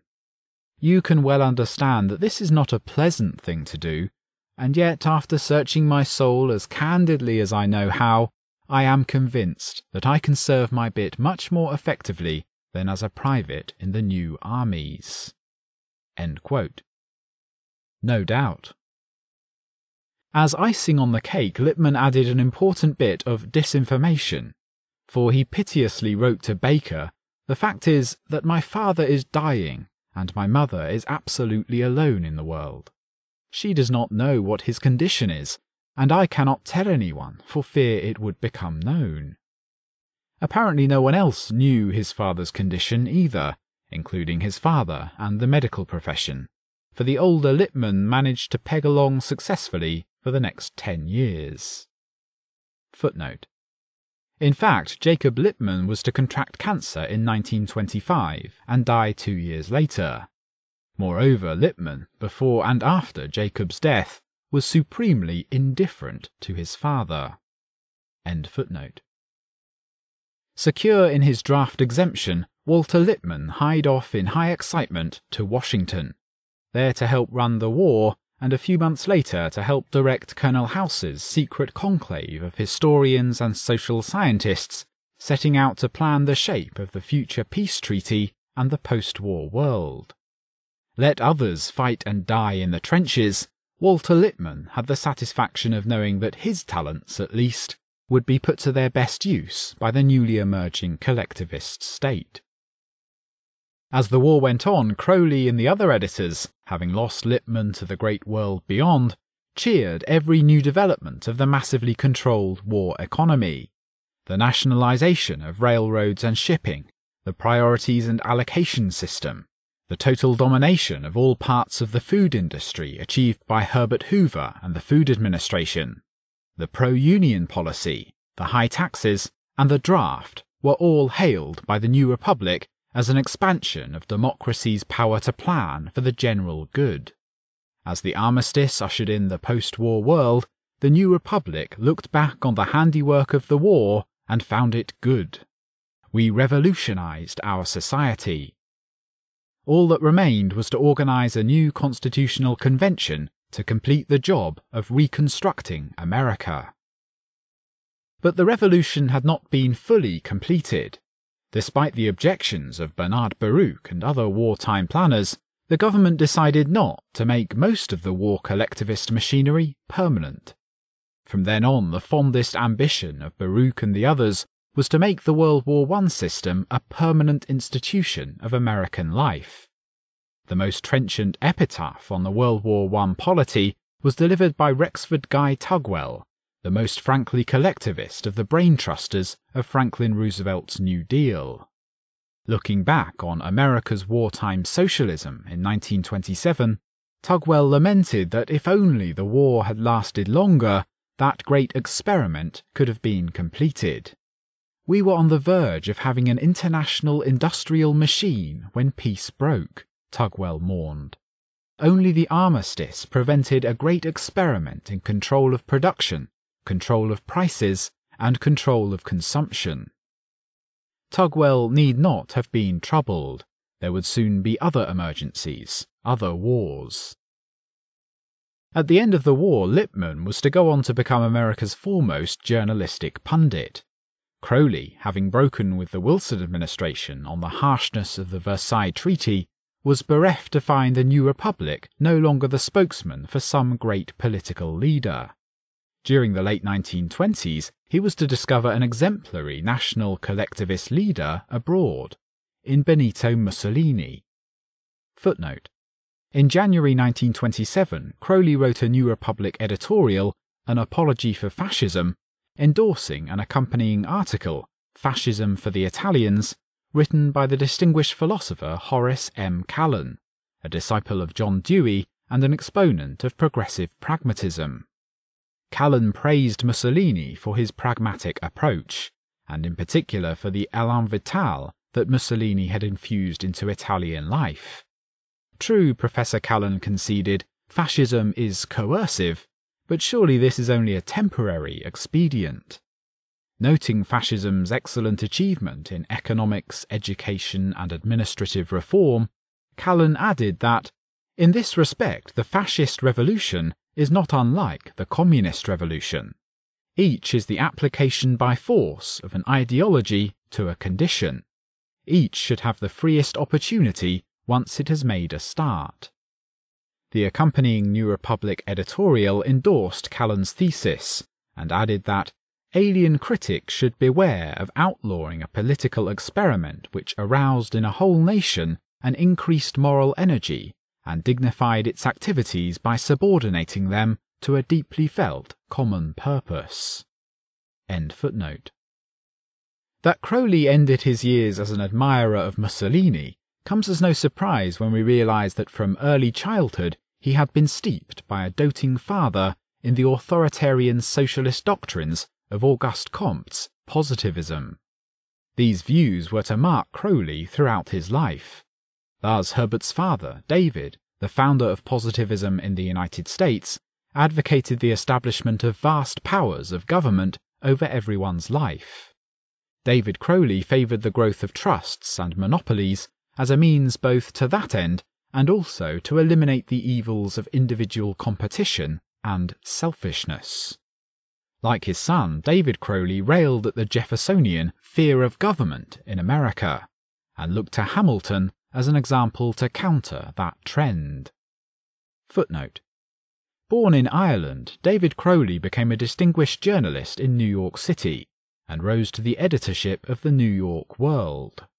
Crowley organized the first positivist circle in the United States and financed an American speaking tour for the Comptian Henry Edgar. The positivist circle met at Crowley's home, and in 1871 David Crowley published a positivist primer. When Herbert was born in 1869, he was consecrated by his father to the goddess Humanity, the symbol of Comte's religion of humanity. End footnote. And what of Professor Dewey, the doyen of pacifist intellectuals turned drumbeaters for war? In a little-known period of his life, John Dewey spent the immediate post-war years, 1919 to 21, teaching at Peking University and travelling in the Far East. China was then in a period of turmoil over the clauses of the Versailles Treaty that transferred the rights of dominance in Shantung from Germany to Japan. Japan had been promised this reward by the British and French in secret treaties in return for entering the war against Germany. The Wilson administration was torn between two camps. On the one hand, there were those who wished to stand by the Allies' decision, and who envisioned using Japan as a club against Bolshevik Russia in Asia. On the other were those who had already begun to sound the alarm about a Japanese menace, and who were committed to China, often because of connections with the American Protestant missionaries who wished to defend and expand their extraterritorial powers of governance in China. The Wilson administration, which had originally taken a pro-Chinese stand, reversed itself in the spring of 1919 and endorsed the Versailles Provisions. Into this complex situation John Dewey plunged, seeing no complexity, and of course considering it unthinkable for either him or the United States to stay out of the entire fray. Dewey leapt into total support of the Chinese nationalist position, hailing the aggressive Young China movement and even endorsing the pro-missionary YMCA in China as social workers. Dewey thundered that while "I didn't expect to be a jingo, Japan must be called to account, and Japan is the great menace in Asia." Thus, scarcely had Dewey ceased being a champion of one terrible world war, than he began to pave the way for an even greater one. 6. Economics in Service of the State. The Empiricism of Richard T. Ely. World War I was the apotheosis of the growing notion of intellectuals as servants of the state and junior partners in state rule. In the new fusion of intellectuals and state, each was of powerful aid to the other. Intellectuals could serve the state by apologizing for and supplying rationales for its deeds. Intellectuals were also needed to staff important positions as planners and controllers of the society and economy. The state could also serve intellectuals by restricting entry into, and thereby raising the income and the prestige of, the various occupations and professions.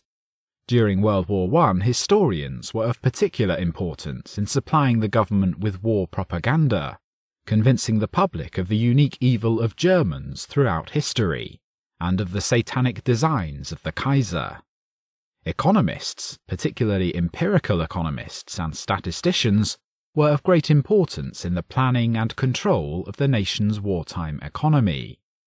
Historians playing preeminent roles in the war propaganda machine have been studied fairly extensively. Economists and statisticians, playing a less blatant and allegedly value-free role, have received far less attention. Although it is an outworn generalization to say that 19th-century economists were stalwart champions of laissez-faire, it is still true that deductive economic theory proved to be a mighty bulwark against government intervention. For basically, economic theory showed the harmony and order inherent in the free market, as well as the counterproductive distortions and economic shackles imposed by state intervention. In order for statism to dominate the economics profession, then, it was important to discredit deductive theory. One of the most important ways of doing so was to advance the notion that, to be genuinely scientific, economics had to eschew generalization and deductive laws, and simply engage in empirical inquiry into the facts of history and historical institutions, hoping that somehow laws would eventually arise from these detailed investigations. Thus, the German historical school, which managed to seize control of the economics discipline in Germany, fiercely proclaimed not only its devotion to statism and government control, but also its opposition to the abstract, deductive laws of political economy. This was the first major group within the economics profession to champion what Ludwig von Mises was later to call anti-economics. Gustav Schmoller, the leader of the historical school, proudly declared that his and his colleagues' major task at the University of Berlin was to form the intellectual bodyguard of the House of Hohenzollern. During the 1880s and 1890s, bright young graduate students in history and the social sciences went to Germany, the home of the PhD degree, to obtain their doctorates. Almost to a man, they returned to the United States to teach in colleges and in the newly created graduate schools, imbued with the excitement of the new economics and political science. It was a new social science that lauded the German and Bismarckian development of a powerful welfare warfare state, a state seemingly above all social classes, that fused the nation into an integrated and allegedly harmonious whole. The new society and polity was to be run by a powerful central government, cartelizing, dictating, arbitrating and controlling, thereby eliminating competitive laissez-faire capitalism on the one hand and the threat of proletarian socialism on the other. And at or near the head of the new dispensation was to be the new breed of intellectuals, technocrats and planners, directing, staffing, propagandizing, and selflessly promoting the common good, while ruling and lording over the rest of society. In short, doing well by doing good. To the new breed of progressive and statist intellectuals in America, this was a heady vision indeed. Richard T. Ely, virtually the founder of this new breed, was the leading progressive economist, and also the teacher of most of the others. As an ardent post-millennial pietist, Ely was convinced that he was serving God and Christ as well. Like so many pietists, Ely was born in 1854 of solid Yankee and old Puritan stock, again in the midst of the fanatical, burned-over district of western New York. Ely's father, Ezra, was an extreme Sabbatarian, preventing his family from playing games or reading books on Sunday, and so ardent a prohibitionist that, even though an impoverished marginal farmer, he refused to grow barley, a crop uniquely suitable to his soil because it would have been used to make that monstrously sinful product, beer. Having been graduated from Columbia College in 1876, Ely went to Germany and received his PhD from Heidelberg in 1879. In several decades of teaching at Johns Hopkins and then at Wisconsin, the energetic and empire-building Ely became enormously influential in American thought and politics.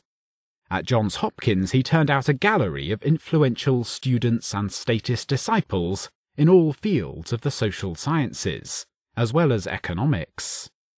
These disciples were headed by the pro-union institutionalist economist John R. Commons, and included the social control sociologists Edward Ellsworth Ross and Albion W. Small, John H. Finley, president of City College of New York, Dr. Albert Shaw, editor of the Review of Reviews and influential advisor and theoretician to Theodore Roosevelt, the municipal reformer Frederick C. Howe, and the historians Frederick Jackson Turner and J. Franklin Jameson.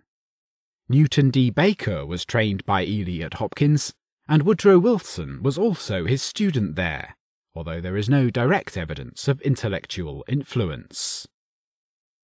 In the mid-1880s, Richard Ely founded the American Economic Association in a conscious attempt to commit the economics profession to statism, as against the older laissez-faire economists grouped in the Political Economy Club. Ely continued as Secretary-Treasurer of the AEA for 7 years, until his reformer allies decided to weaken the association's commitment to statism in order to induce the laissez-faire economists to join the organisation. At that point, Ely, in high dudgeon, left the AEA.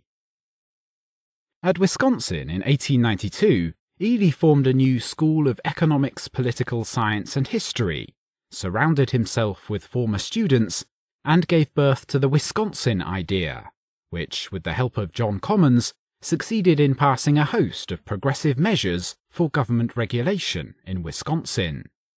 Ely and the others formed an unofficial but powerful brain trust for the progressive regime of Wisconsin Governor Robert M. La Follette, who got his start in Wisconsin politics as an advocate of prohibition.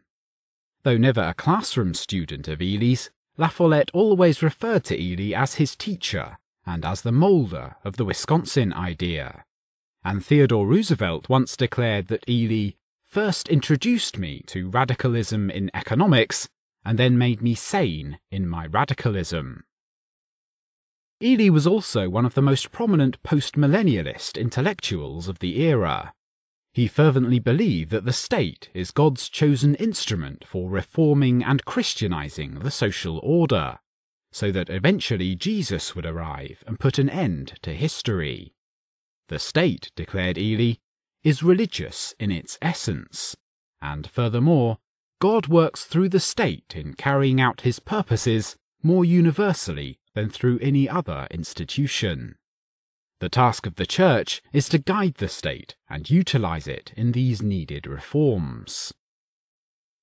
An inveterate activist and organizer, Ely was prominent in the evangelical Chautauqua movement, and he founded there the Christian Sociology Summer School, which infused the influential Chautauqua operation with the concepts and the personnel of the social gospel movement.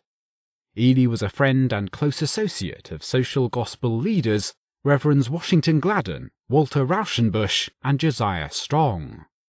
With Strong and Commons, Ely organized the Institute of Christian Sociology.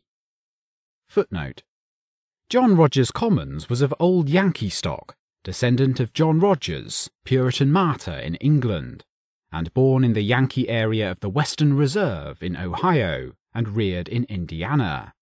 His Vermont mother was a graduate of the hotbed of Pietism, Oberlin College, and she sent John to Oberlin in the hopes that he would become a minister. While in college, Commons and his mother launched a prohibitionist publication at the request of the Anti-Saloon League.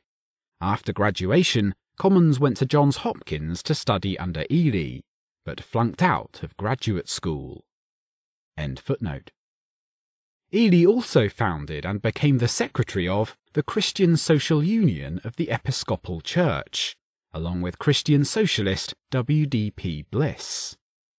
All of these activities were infused with post-millennial statism. Thus, the Institute of Christian Sociology was pledged to present God's kingdom as the complete ideal of human society to be realized on earth. Moreover, quote, Ely viewed the state as the greatest redemptive force in society. In Ely's eyes, government was the God-given instrument through which we had to work. Its preeminence as a divine instrument was based on the post-Reformation abolition of the division between the sacred and the secular, and on the state's power to implement ethical solutions to public problems. The same identification of sacred and secular which took place among liberal clergy enabled Ely to both divinize the state and socialize Christianity. He thought of government as God's main instrument of redemption. End quote. Footnote: Ely did not expect the millennial kingdom to be far off. He believed that it was the task of the universities and of the social sciences to teach the complexities of the Christian duty of brotherhood in order to arrive at the New Jerusalem, which we are all eagerly awaiting. The Church's mission was to attack every evil institution, until the earth becomes a new earth, and all its cities, cities of God. End footnote. When war came, Richard Ely was for some reason, perhaps because he was in his 60s, left out of the excitement of war work and economic planning in Washington. He bitterly regretted that, "I have not had a more active part than I have had in this greatest war in the world's history." But Ely made up for this lack as best he could. Virtually from the start of the European War, he whooped it up for militarism, war, the discipline of conscription, and the suppression of dissent and disloyalty at home. A lifelong militarist, Ely had tried to volunteer for war service in the Spanish-American War, had called for the suppression of the Philippine insurrection, and was particularly eager for conscription and for forced labour for loafers during World War I. By 1915, Ely was agitating for immediate, compulsory military service, and the following year he joined the ardently pro-war and heavily big business-influenced National Security League, where he called for the liberation of the German people from autocracy.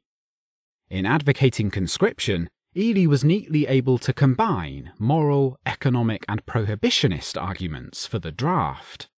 Quote, "The moral effect of taking boys off street corners and out of saloons and drilling them is excellent, and the economic effects are likewise beneficial." End quote. Footnote. The Chamber of Commerce of the United States spelled out the long-run economic benefit of conscription, that for America's youth it would substitute a period of helpful discipline for a period of demoralizing freedom from restraint. End footnote. Indeed, conscription, for Ely, served almost as a panacea for all ills. So enthusiastic was he about the World War I experience that Ely again prescribed his favourite cure-all to alleviate the 1929 depression. He proposed a permanent peacetime industrial army engaged in public works, and manned by conscripting youth for strenuous physical labour. This conscription would instill into America's youth the essential military ideals of hardihood and discipline, a discipline once provided by life on the farm, but unavailable to the bulk of the populace now growing up in the effete cities. This small, standing conscript army could then speedily absorb the unemployed during depressions. Under the command of an economic general staff, the industrial army would go to work to relieve distress with all the vigour and resources of brain and brawn that we employed in the World War. Deprived of a position in Washington, Ely made the stamping out of disloyalty at home his major contribution to the war effort. He called for the total suspension of academic freedom for the duration. Any professor, he declared, who stated opinions which hinder us in this awful struggle should be fired, if not indeed shot. The particular focus of Ely's formidable energy was a zealous campaign to try to get his old ally in Wisconsin politics, Robert M. La Follette, expelled from the U.S. Senate for continuing to oppose America's participation in the war. Ely declared that his blood boils at La Follette's treason and attacks on war profiteering. Throwing himself into the battle, Ely founded and became president of the Madison chapter of the Wisconsin Loyalty Legion and mounted a campaign to expel La Follette. Footnote. Ely drew up a super-patriotic pledge for the Madison chapter of the Loyalty Legion, pledging its members to stamp out disloyalty.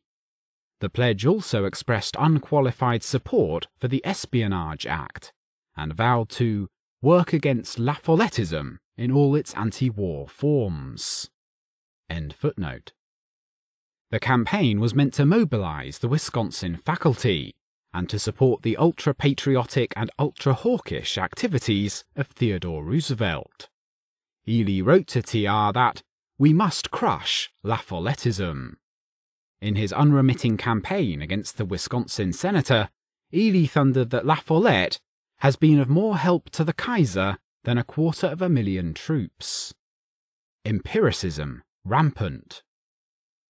The faculty of the University of Wisconsin was stung by charges throughout the state and the country that its failure to denounce La Follette was proof that the university, long affiliated with La Follette in state politics, supported his disloyal anti-war policies. Prodded by Ely, Commons and others, the university's war committee drew up and circulated a petition signed by the university president, all the deans and over 90% of the faculty that provided one of the more striking examples in United States history of academic truckling to the state apparatus.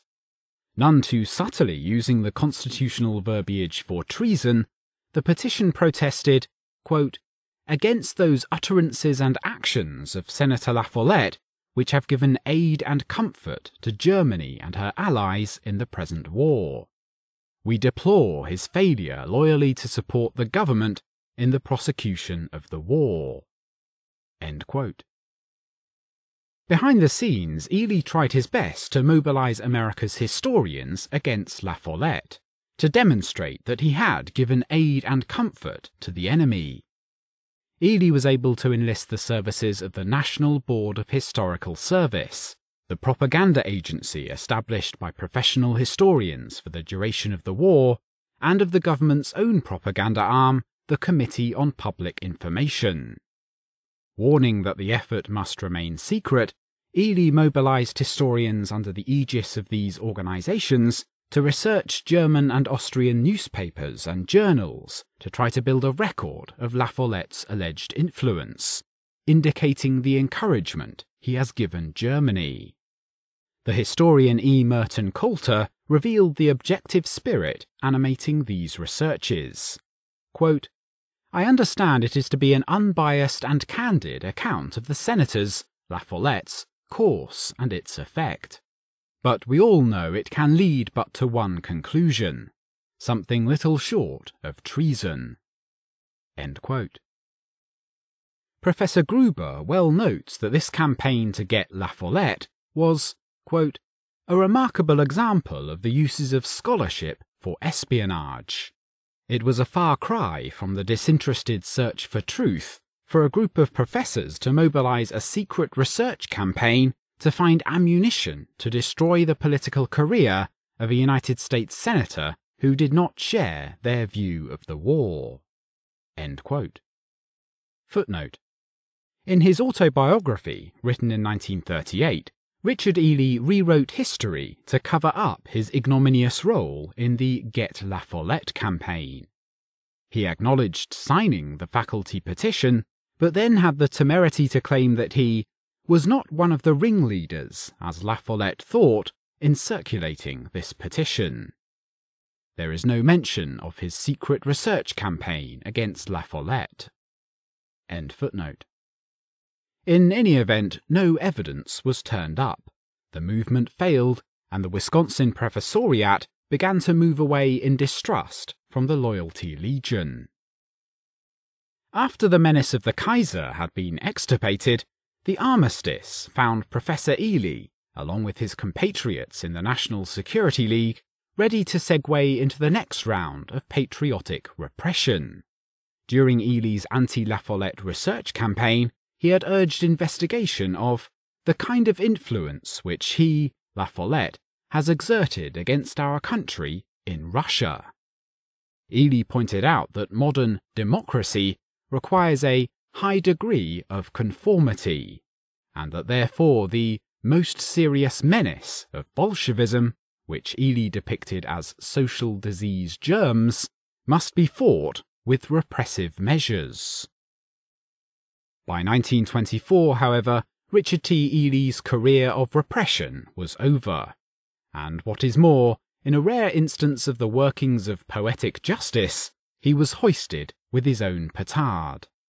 In 1922, the much-traduced Robert La Follette was re-elected to the Senate, and also swept the progressives back into power in the state of Wisconsin.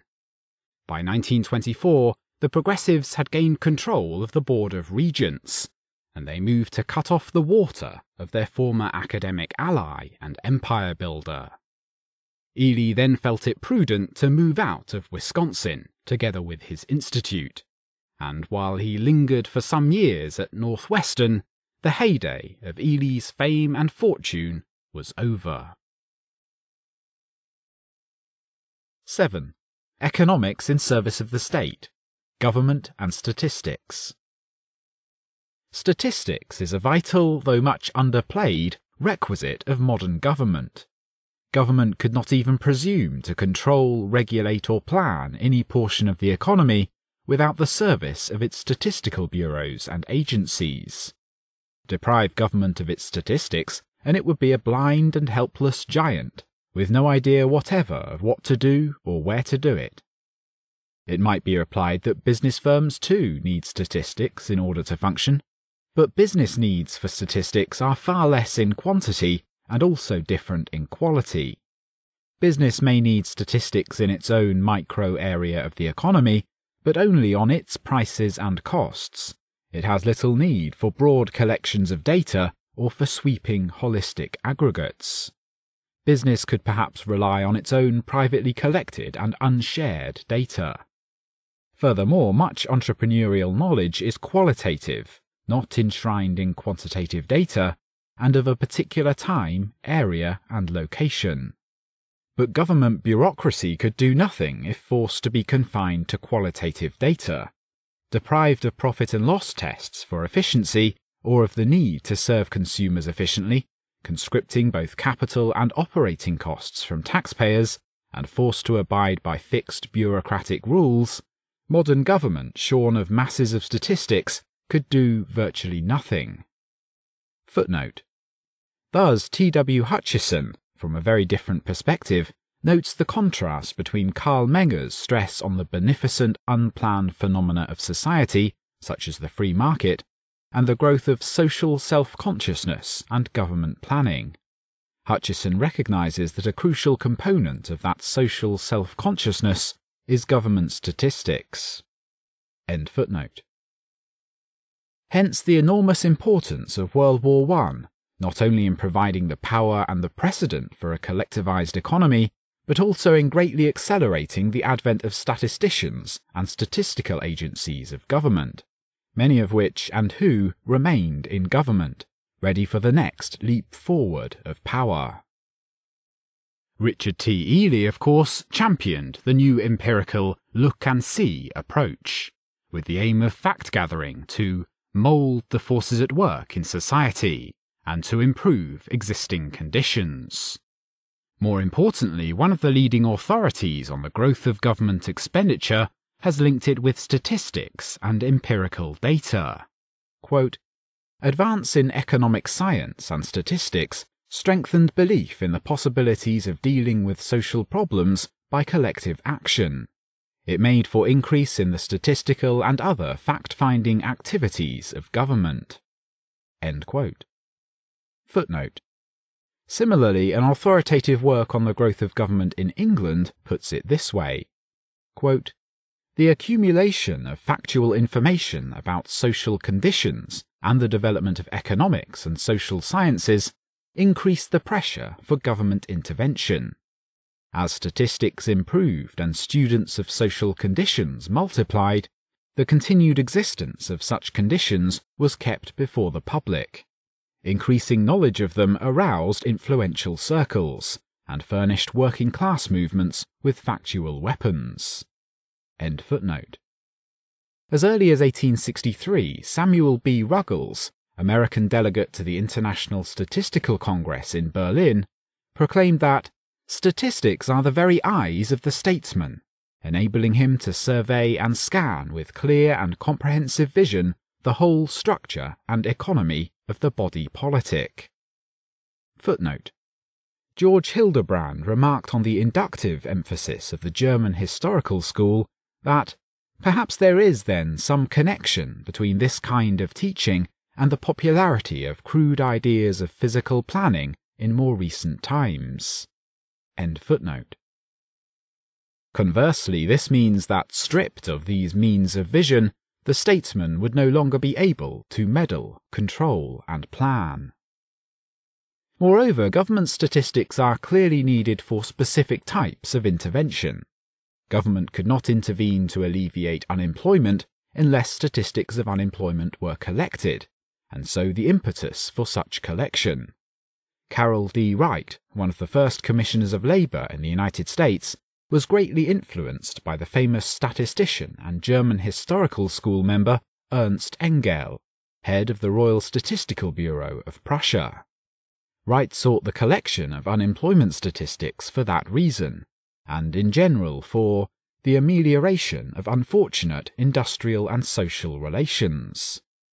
Henry Carter Adams, a former student of Engel and, like Ely, a statist and progressive new economist, established the Statistical Bureau of the Interstate Commerce Commission, believing that ever-increasing statistical activity by the government was essential for the sake of controlling naturally monopolistic industries.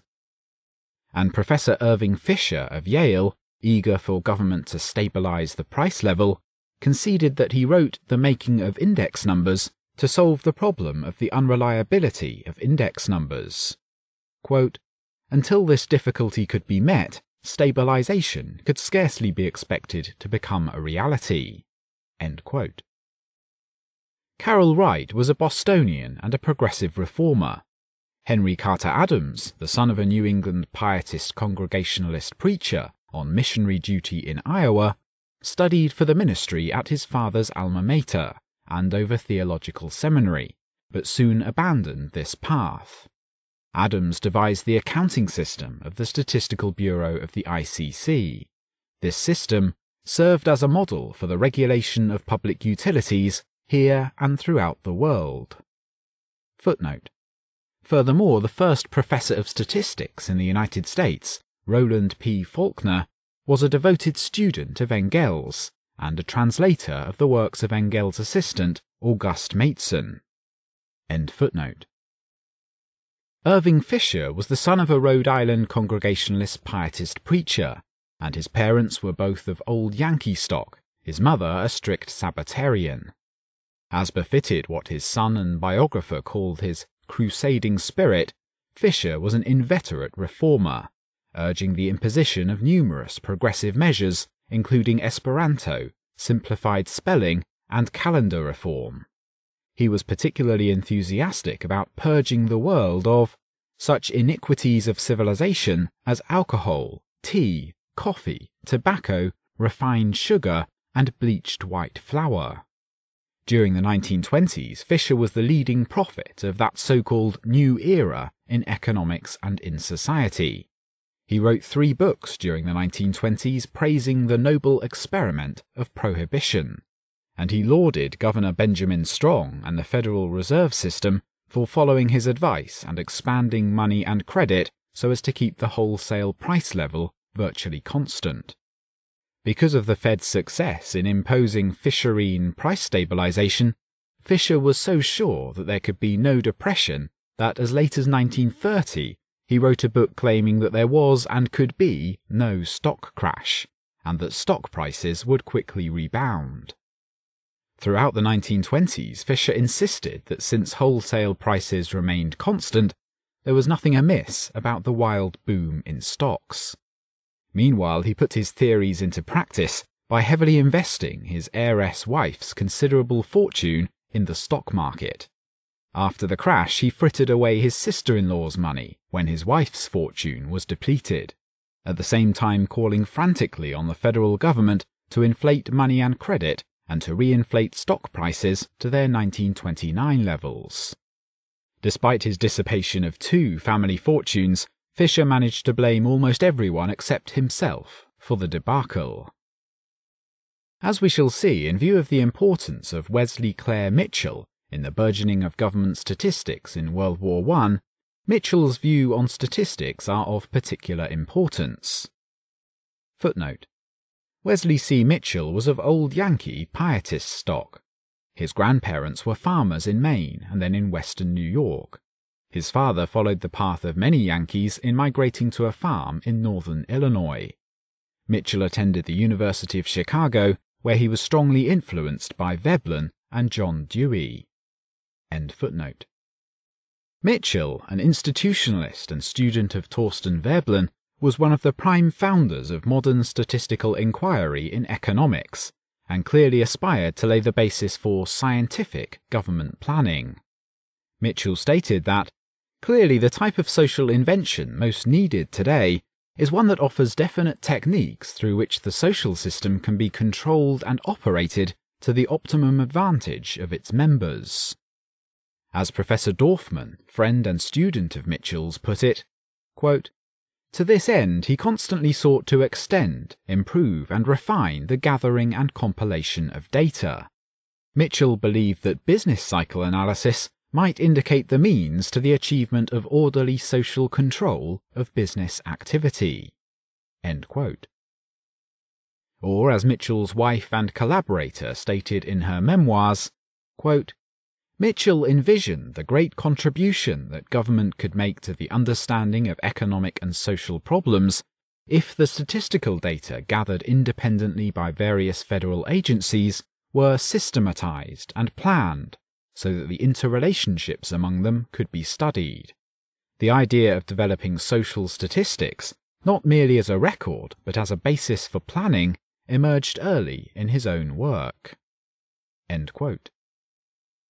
Particularly important in the expansion of statistics in World War I was the growing insistence by progressive intellectuals and corporate liberal businessmen alike that democratic decision-making must be increasingly replaced by the administrative and technocratic.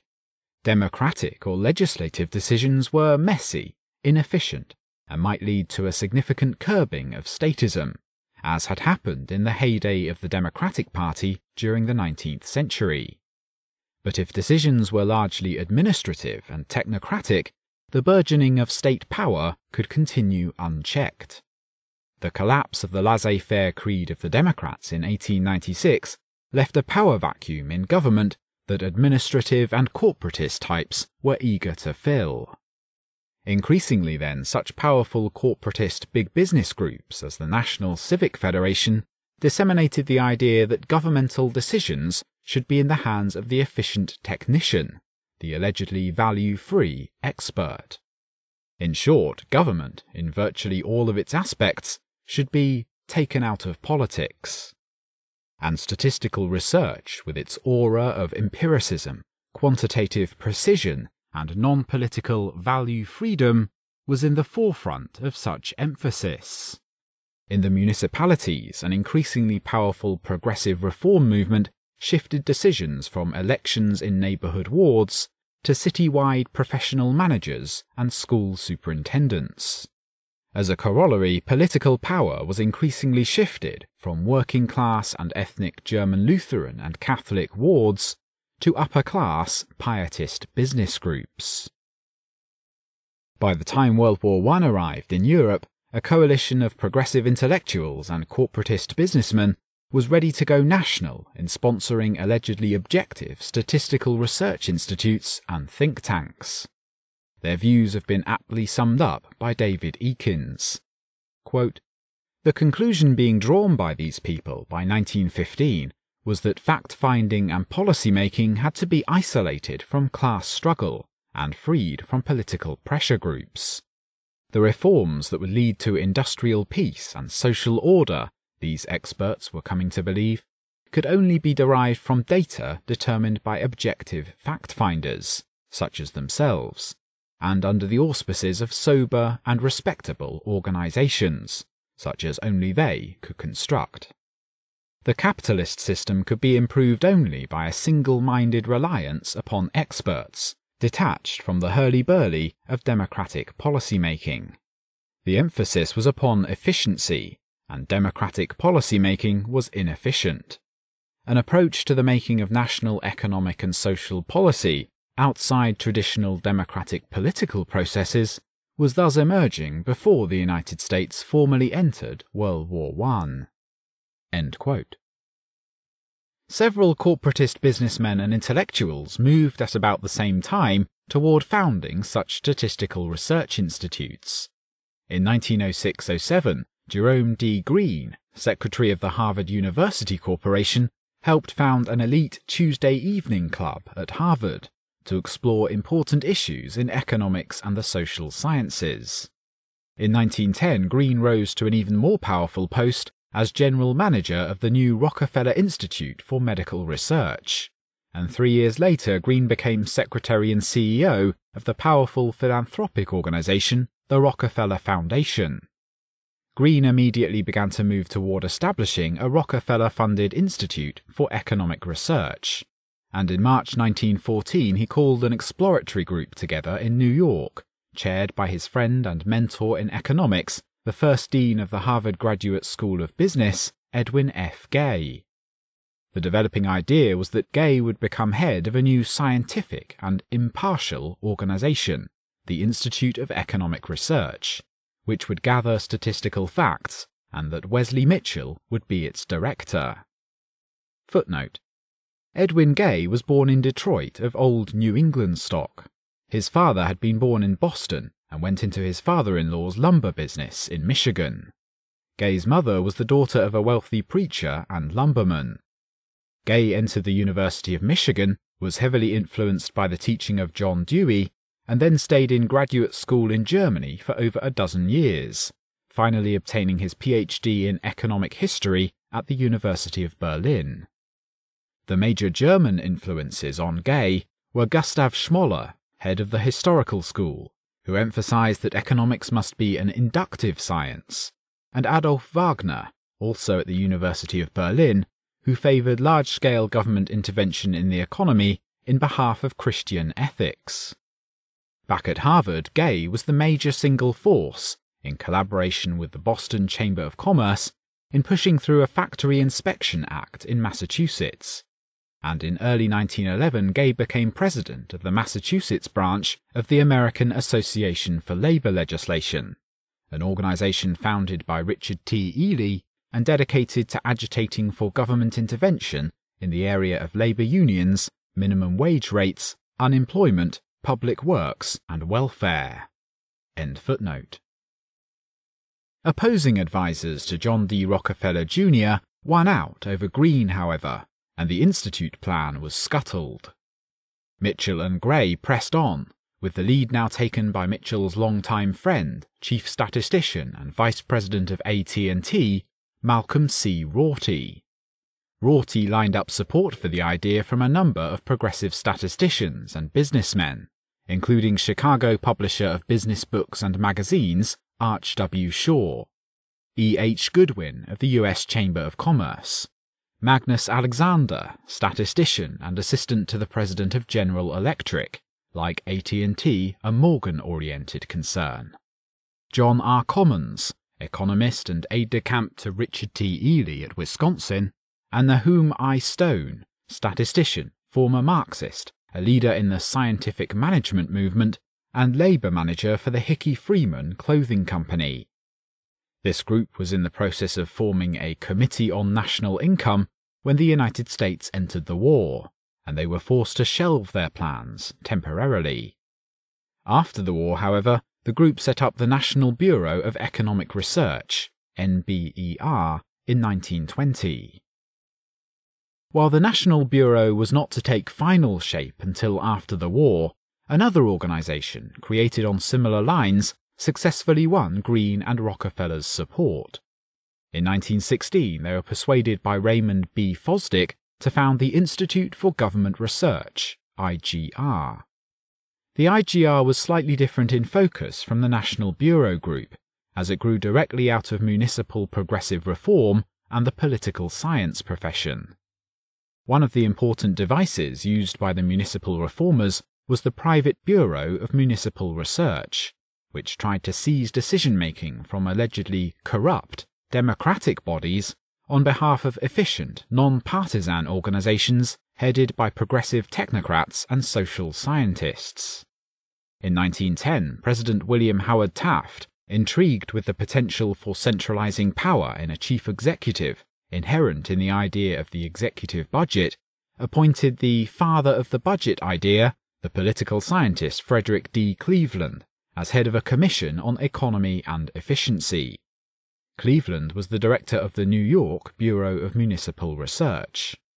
The Cleveland Commission also included political scientist and municipal reformer Frank Goodnow, professor of public law at Columbia University, first president of the American Political Science Association and president of Johns Hopkins, and William Franklin Willoughby, former student of Ely, assistant director of the Bureau of Census, and later president of the American Association for Labor Legislation. The Cleveland Commission was delighted to tell President Taft precisely what he wanted to hear. The Commission recommended sweeping administrative changes that would provide a Bureau of Central Administrative Control to form a consolidated information and statistical arm of the entire national government. And at the heart of the new Bureau would be the Budget Division, which was to develop, at the behest of the President, and then present, an annual program of business for the federal government to be financed by Congress. When Congress balked at the Cleveland Commission's recommendations, the disgruntled technocrats decided to establish an Institute for Government Research in Washington to battle for these and similar reforms. With funding secured from the Rockefeller Foundation, the IGR was chaired by Goodnow, with Willoughby as its director. Footnote: Vice chairman of the IGR was retired St. Louis merchant and lumberman and former president of Washington University of St. Louis, Robert S. Brookings. Secretary of the IGR was James F. Curtis, formerly Assistant Secretary of the Treasury under Taft and now Secretary and Deputy Governor of the New York Federal Reserve Bank.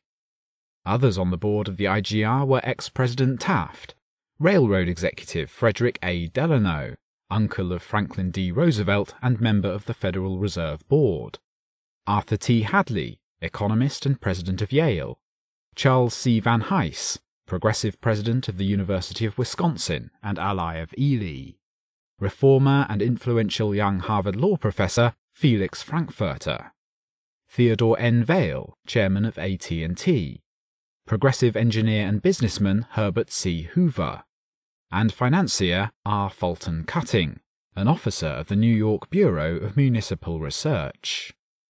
End footnote. Soon Robert S. Brookings assumed responsibility for the financing.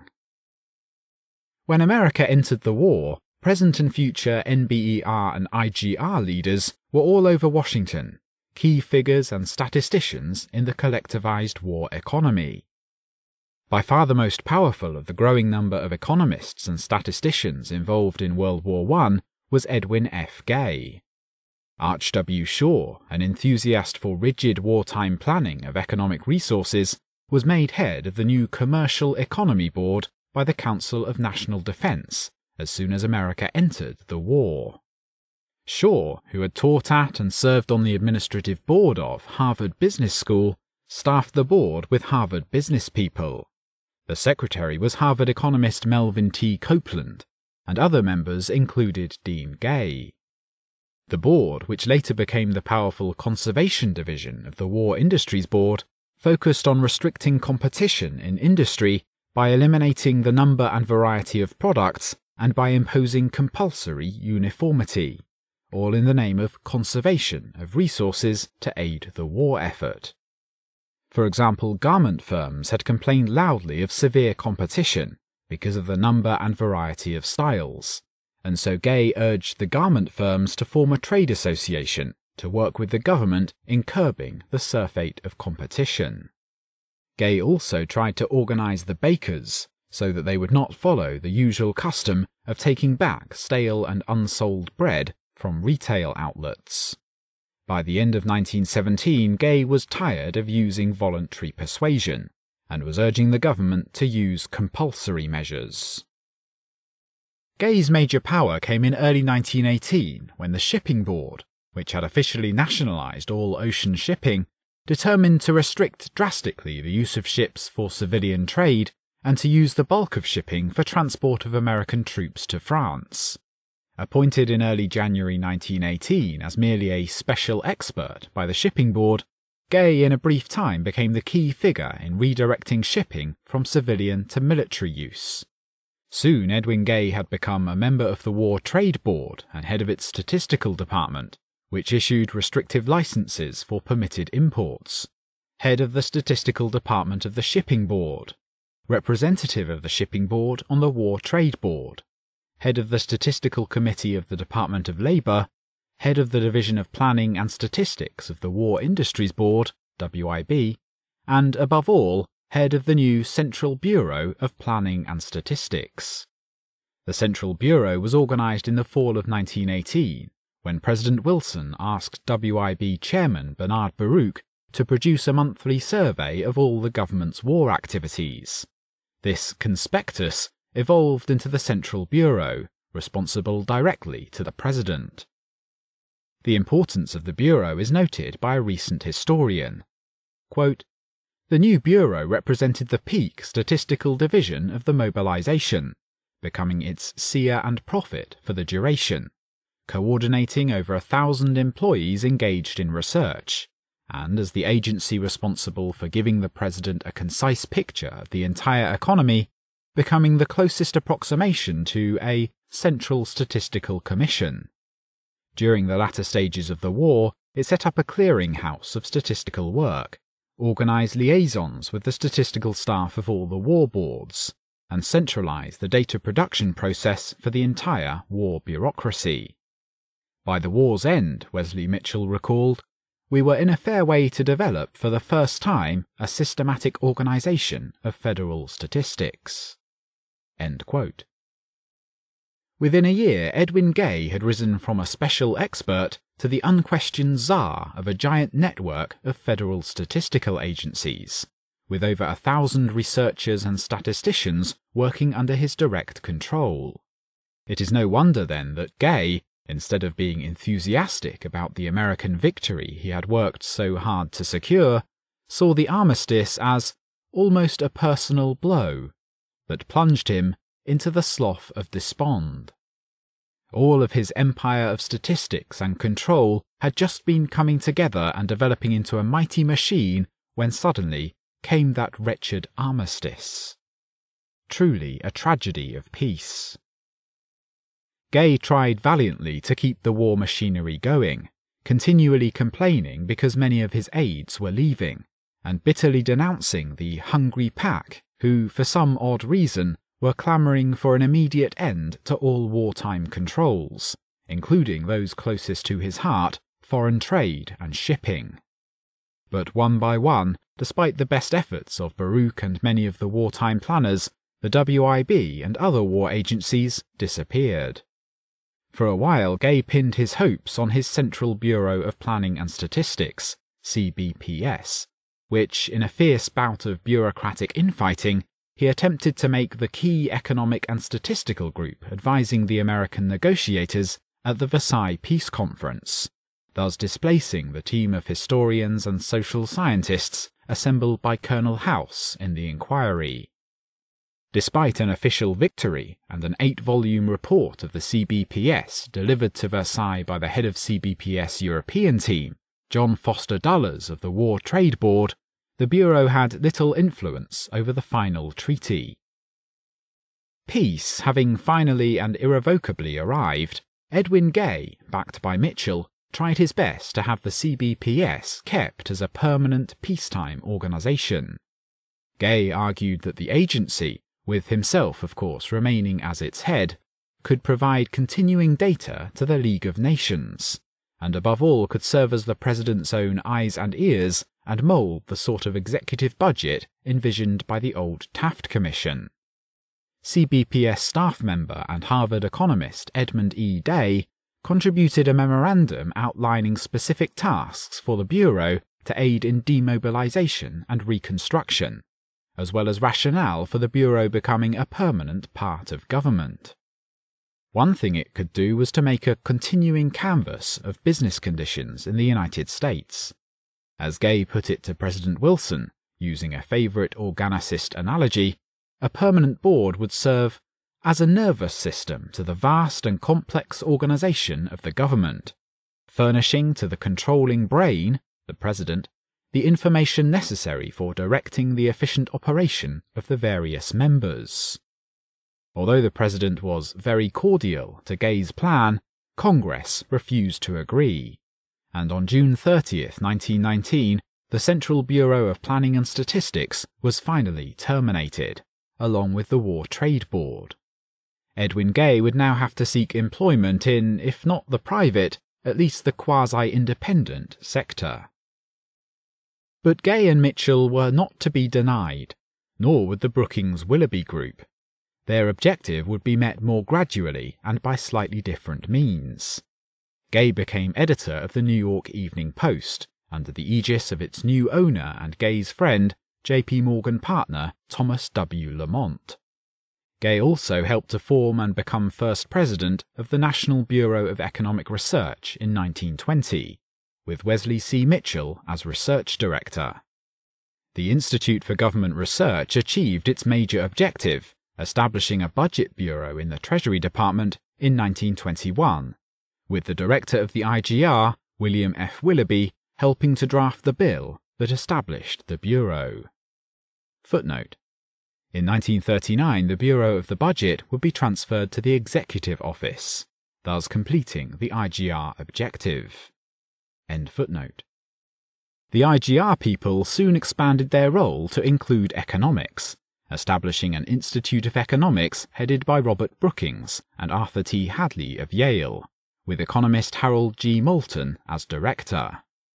Footnote: Moulton was a professor of economics at the University of Chicago and vice president of the Chicago Association of Commerce. End footnote. The institute, funded by the Carnegie Corporation, would be later merged, along with the IGR, into the Brookings Institution. Edwin Gay also moved into the foreign policy field by becoming Secretary-Treasurer and head of the Research Committee of the new and extremely influential organisation, the Council on Foreign Relations, CFR. Footnote: Gay had been recommended to the group by one of its founders, Thomas W. Lamont. It was Gay's suggestion that the CFR began its major project by establishing an authoritative journal, Foreign Affairs. And it was Gay who selected his Harvard historian colleague Archibald Kerry Coolidge as the first editor, and the New York Post reporter Hamilton Fish Armstrong as assistant editor and executive director of the CFR. End footnote. And finally, in the field of government statistics, Gay and Mitchell found a more gradual but longer-range route to power via collaboration with Herbert Hoover, soon to be Secretary of Commerce. No sooner had Hoover assumed the post in early 1921 when he expanded the Advisory Committee on the Census to include Gay, Mitchell, and other economists, and then launched the monthly Survey of Current Business. The survey was designed to supplement the informational activities of cooperating trade associations, and by supplying business information, aid these associations in Hoover's aim of cartelizing their respective industries. Secrecy in business operations is a crucial weapon of competition, and conversely, publicity and sharing of information is an important tool of cartels in policing their members. The Survey of Current Business made available the current production, sales, and inventory data supplied by the cooperating industries and technical journals. Hoover also hoped that by building on these services, eventually, quote, the statistical program could provide the knowledge and foresight necessary to combat panic or speculative conditions, prevent the development of diseased industries, and guide decision-making so as to iron out, rather than accentuate, the business cycle.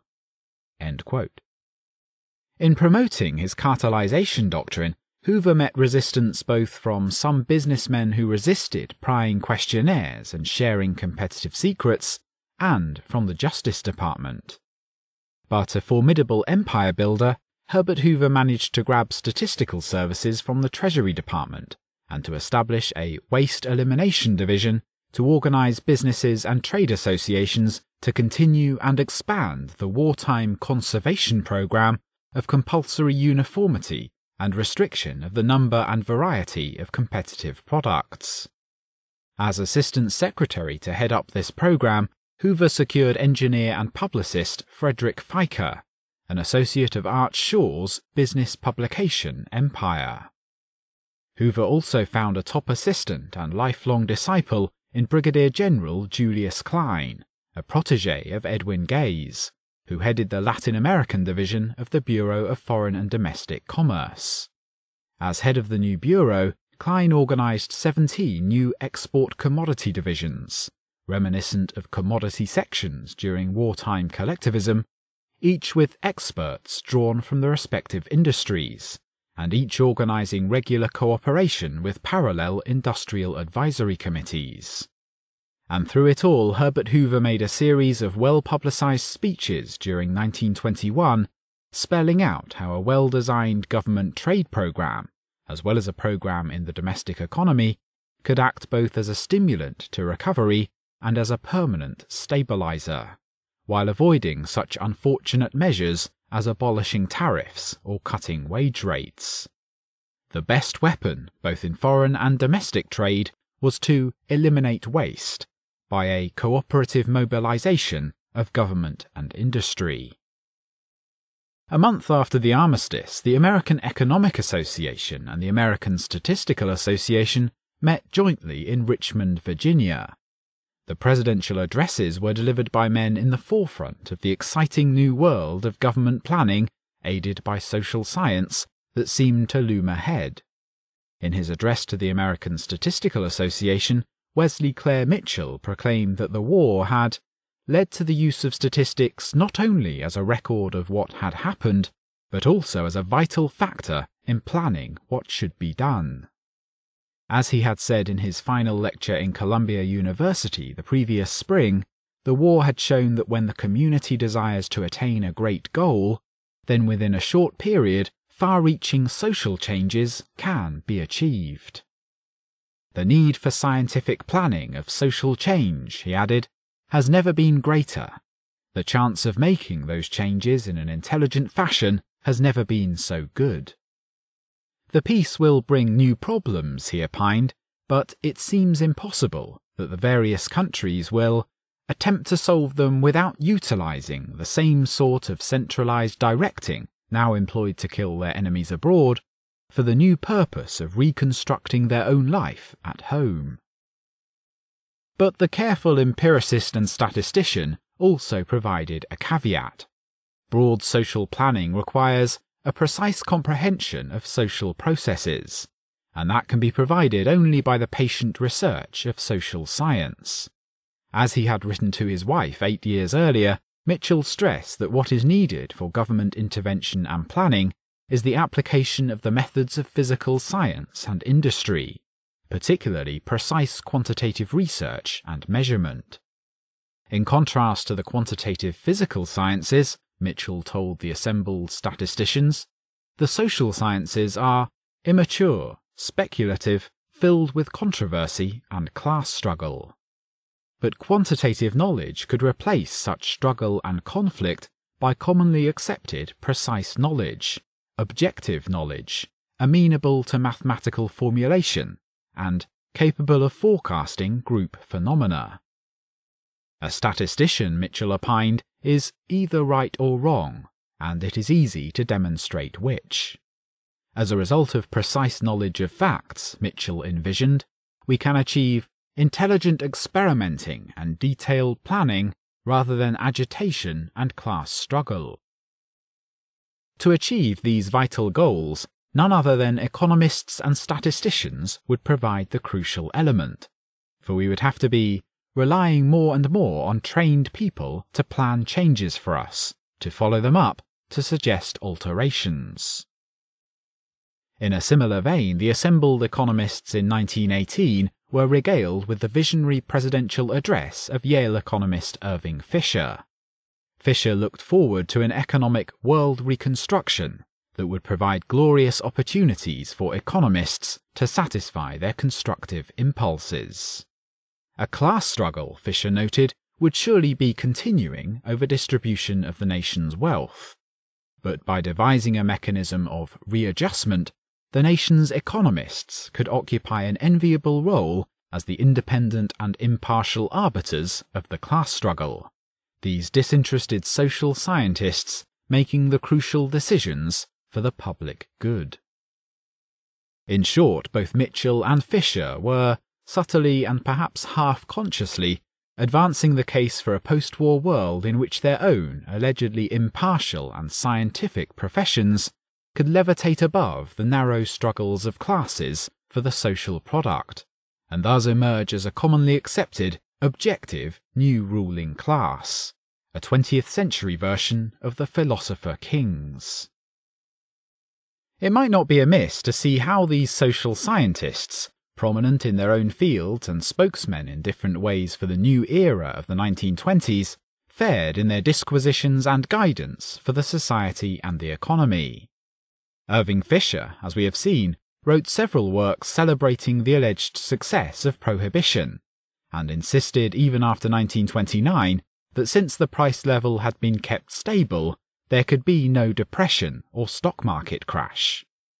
For his part, Mitchell culminated a decade of snug alliance with Herbert Hoover by directing, along with Gay and the National Bureau, a massive and hastily written work on the American economy. Published in 1929 on the accession of Hoover to the presidency, with all the resources of scientific and quantitative economics and statistics brought to bear, there is not so much as a hint in Recent Economic Changes in the United States that there might be a crash and depression in the offing. The Recent Economic Changes study was originated and organized by Herbert Hoover, and it was Hoover who secured the financing from the Carnegie Corporation. The object was to celebrate the years of prosperity presumably produced by Secretary of Commerce Hoover's corporatist planning, and to find out how the possibly future President Hoover could maintain that prosperity by absorbing its lessons and making them a permanent part of the American political structure. The volume duly declared that to maintain the current prosperity, economists, statisticians, engineers, and enlightened managers would have to work out a technique of balance to be installed in the economy. Recent Economic Changes, that monument to scientific and political folly, went through 3 quick printings and was widely publicized and warmly received on all sides. Footnote: one exception was the critical review in the Commercial and Financial Chronicle, which derided the impression given the reader that the capacity of the United States for continued prosperity is well nigh unlimited. End footnote. Edward Eyre Hunt, Hoover's longtime aide in organizing his planning activities, was so enthusiastic that he continued celebrating the book and its paean to American prosperity throughout 1929 and 1930. It is appropriate to end our section on government and statistics by noting an unsophisticated yet perceptive cry from the heart. In 1945, the Bureau of Labor Statistics approached Congress for yet another in a long line of increases in appropriations for government statistics. In the process of questioning Dr. A. Ford Hinrichs, head of the BLS, Representative Frank B. Keefe, a conservative Republican congressman from Oshkosh, Wisconsin, put an eternal question that has not yet been fully and satisfactorily answered. Quote, "There is no doubt but what it would be nice to have a whole lot of statistics. I am just wondering whether we are not embarking on a program that is dangerous when we keep adding and adding and adding to this thing. We have been planning and getting statistics ever since 1932 to try to meet a situation that was domestic in character, but were never able to even meet that question. Now we are involved in an international question. It looks to me as though we spend a tremendous amount of time with graphs and charts and statistics and planning. What my people are interested in is, what is it all about? Where are we going? And where are you going?" End quote. Appendix. Toward the Centralization of Science, the National Research Council. Scientific research before World War I was free, diffuse, individualistic, and independent, with very little guidance or control exerted by the federal government. Most scientists and Americans in general approved of this system, but there were always one or two visionaries yearning for an alternative. George Ellery Hale, one of the founders of astrophysics, the director of Mount Wilson Observatory, and one of the founders of the California Institute of Technology, was one of those visionaries, particularly after he was named to the National Academy of Sciences, NAS, in 1902. The NAS had been chartered in 1863 as a private organization of scientists to consult with the government on scientific and military matters during the Civil War. By the turn of the 20th century, the NAS was moribund, forgotten by all, including the President of the United States. But George Ellery Hale, turning from the joys of science to the rather different joys of bureaucratic empire and power building, had a different vision. He sought to make the NAS a vibrant activist organization, and one of his most important visions was that the NAS should, with the aid of government, acquire a dominant centralizing power over all scientific research in the nation. And sitting at or near the pinnacle of scientific power, of course, would be George Ellery Hale. He delivered a series of lectures and published articles at the NAS to that effect in 1913-14. But the old fuddy-duddies of the Academy weren't listening. George Hale did not come to his vision purely on his own. As director of the Mount Wilson Observatory, he had gained a powerful friend and political mentor, one of the most powerful men of the Eastern establishment, Wall Street lawyer, Secretary of War, Secretary of State, U.S. Senator from New York, and personal attorney for J.P. Morgan, Elihu Root. Root, the son of a professor of astronomy, informed Hale upon his election to the unknown NAS of the untapped potential of the agency for advising and coordinating science on behalf of the government, and it was clear that Root would do all he could to further that objective.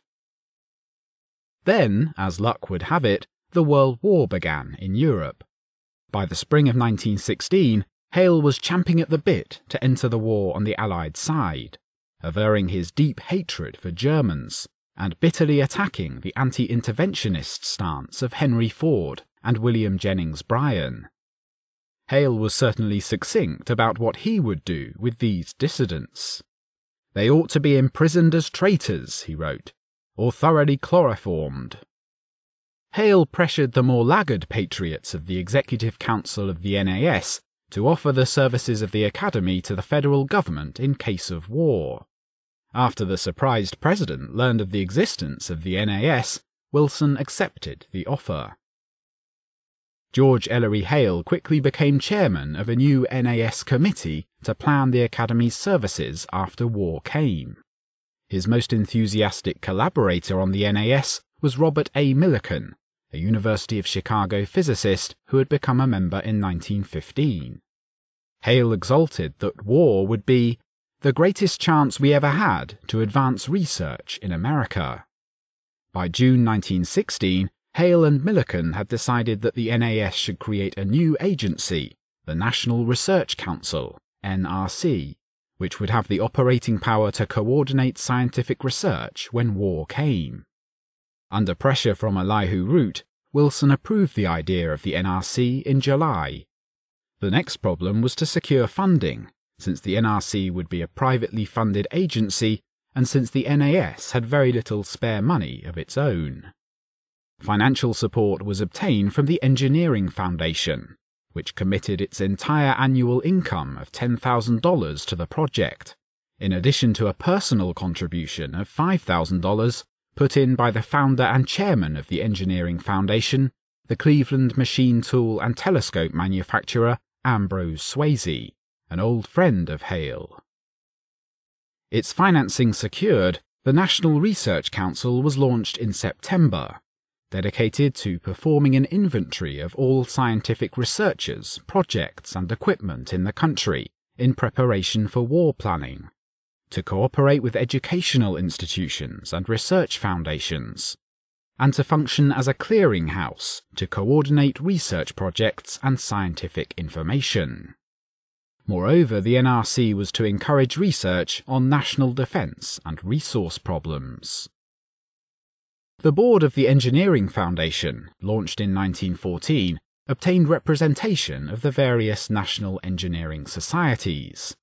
Vice chairman of the Engineering Foundation, and another old friend of the ubiquitous Hale, was another scientific visionary, the Serbian immigrant, physicist, inventor, and Columbia University professor Michael Pupin. While recognizing the importance of individualism and freedom in science, Pupin insisted that there was a far more important requisite for the growth and success of science: creative coordination, which he explicitly defined as cooperation enforced by compulsion. Without coercion binding everything together, Pupin philosophized, all would be anarchy and chaos, including science. And of course, as Pupin correctly noted, the state is overwhelmingly the most important instrument of coercion. Therefore, there must be centralization of science under state dictation.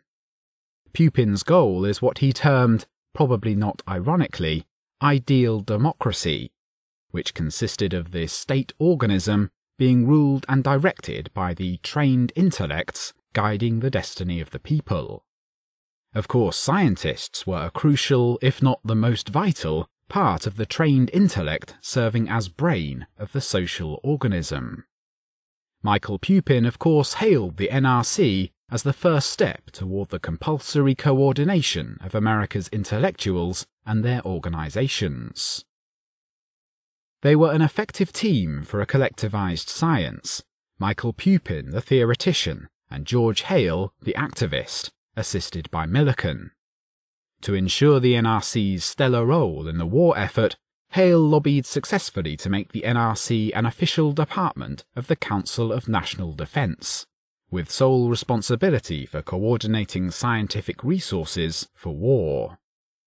The NRC now happily set up subcommittees in each discipline.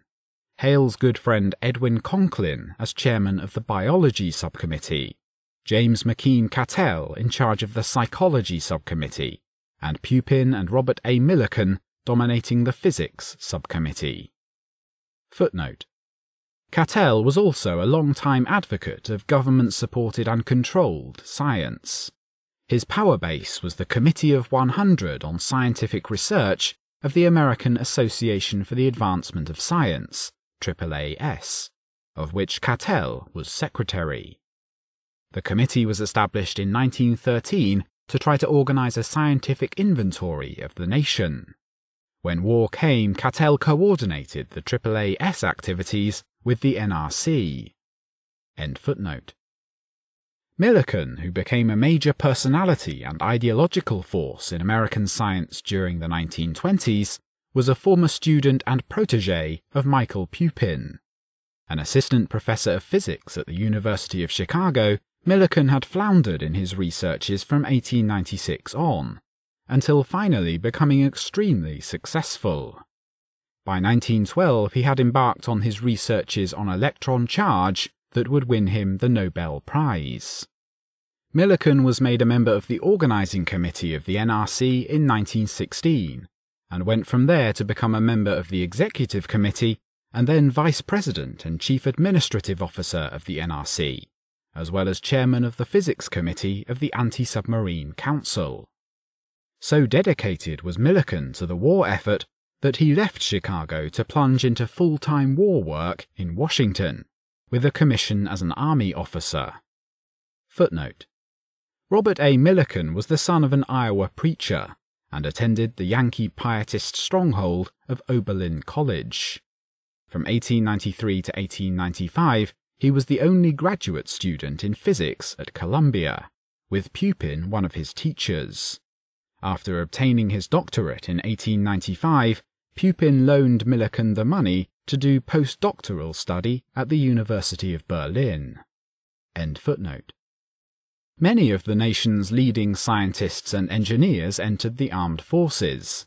Thus, physicist Ernest Merritt of Cornell entered the Navy in order to head up the New London, Connecticut anti-submarine warfare naval base staffed by university scientists. Well before the end of the war, the problem uppermost in the minds of the scientists was to make the NRC permanent. The organised scientists, and in particular the scientists connected with industry, from the beginning envisioned the NRC not merely as a wartime agency, but as a permanent government force sponsoring and coordinating the application to science in industry. Thus, George Hale circulated an anonymous, strictly confidential memorandum within the NRC Executive Council in May 1919, proclaiming the original intent and the future goal of the agency. Quote, "The Academy organised the National Research Council with a view to stimulating the growth of science and its application to industry, and particularly with a view to the coordination of research agencies for the sake of enabling the United States, in spite of its democratic individualistic organisation, to bend its energies effectively toward a common purpose." End quote. As early as 8 months before the armistice, the organised scientists began to agitate for a quick presidential order making the NRC a permanent peacetime agency. Since the agency, though governmental, had to be financed by private funds, the first step was to demonstrate secure, durable financing. The Carnegie Corporation, headed by none other than Hale's friend and mentor Elihu Root, happily obliged with a $5 million grant for an NRC building and an operating endowment.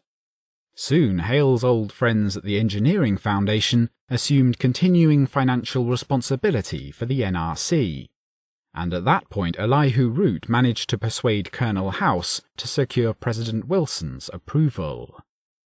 Footnote: the leading lights of the Engineering Foundation now included Hale's old friend Gano Dunn of the J.G. White Engineering Company, Frank B. Jewett, head of Bell Labs for the Morgan-oriented AT&T, and apostle of organised scientific research, Arthur D. Little, a Boston-born chemical engineer and head of the nation's largest engineering consulting firm, and President E. Wilbur Rice of Morgan-oriented General Electric. Jewett, son of a top engineer for the Morgan-dominated Atchison, Topeka and Santa Fe Railroad, received a Ph.D. in physics from the University of Chicago, studying under Millikan, and eventually joined AT&T as an electrical engineer. End footnote. Wilson created a permanent National Research Council by executive order on May 11, 1918. By the time of Wilson's imprimatur, the irrepressible George Hale was already circulating a letter proclaiming a shift in emphasis from military to permanent industrial research. To that end, he informed his colleagues of the NRC, he proceeded to create a new Industrial Relations Division. The division was composed of 6 leaders from elite companies engaged in industrial research. Frank Jewett, director of the Western Electric Labs, a wholly owned subsidiary of AT&T. J.J. Carty, longtime chief engineer at AT&T. Arthur D. Little, the nation's engineering consultant. Raymond Bacon, director of the Mellon Institute. Charles E. Skinner, director of research at the Mellon-oriented Westinghouse Electric. And Willis Whitney, director of research at the Morgan-aligned General Electric. On May 29th, George Hale officially launched the Industrial Relations Division with a gala formal banquet at the University Club of New York, a banquet which symbolized and embodied the new continuing alliance of the federal government with the top brass in industrial science and research. Addressing the banquet, George Hale proclaimed that, "Hitherto the National Research Council activities have been mostly devoted to war, but plans have been under contemplation for industrial research, and the time has arrived to put those plans forward." In their banquet speeches, Hale and Elihu Root stressed the need for national coordination of industrial resources. Perhaps the most exuberant of the speakers was the original financer of the NRC, the industrialist Ambrose Swasey. Americans and other nations might at that moment be fighting and dying in one of the most devastating wars in history, but to Swayze, the war was an exhilarating experience. "We who are living in these wonderful times," Swayze exclaimed, "have thrilling opportunities, and correspondingly weighty responsibilities." Enumerating the great advances occasioned by the war, Swayze noted that, whereas a year ago this country produced no optical glass, it is now manufacturing this material by the carload. Part of the great progress occasioned by the war, he pointed out, was due to the US seizure of German patents. Swayze concluded with a brief demurrer before exulting over the war's matchless benefits.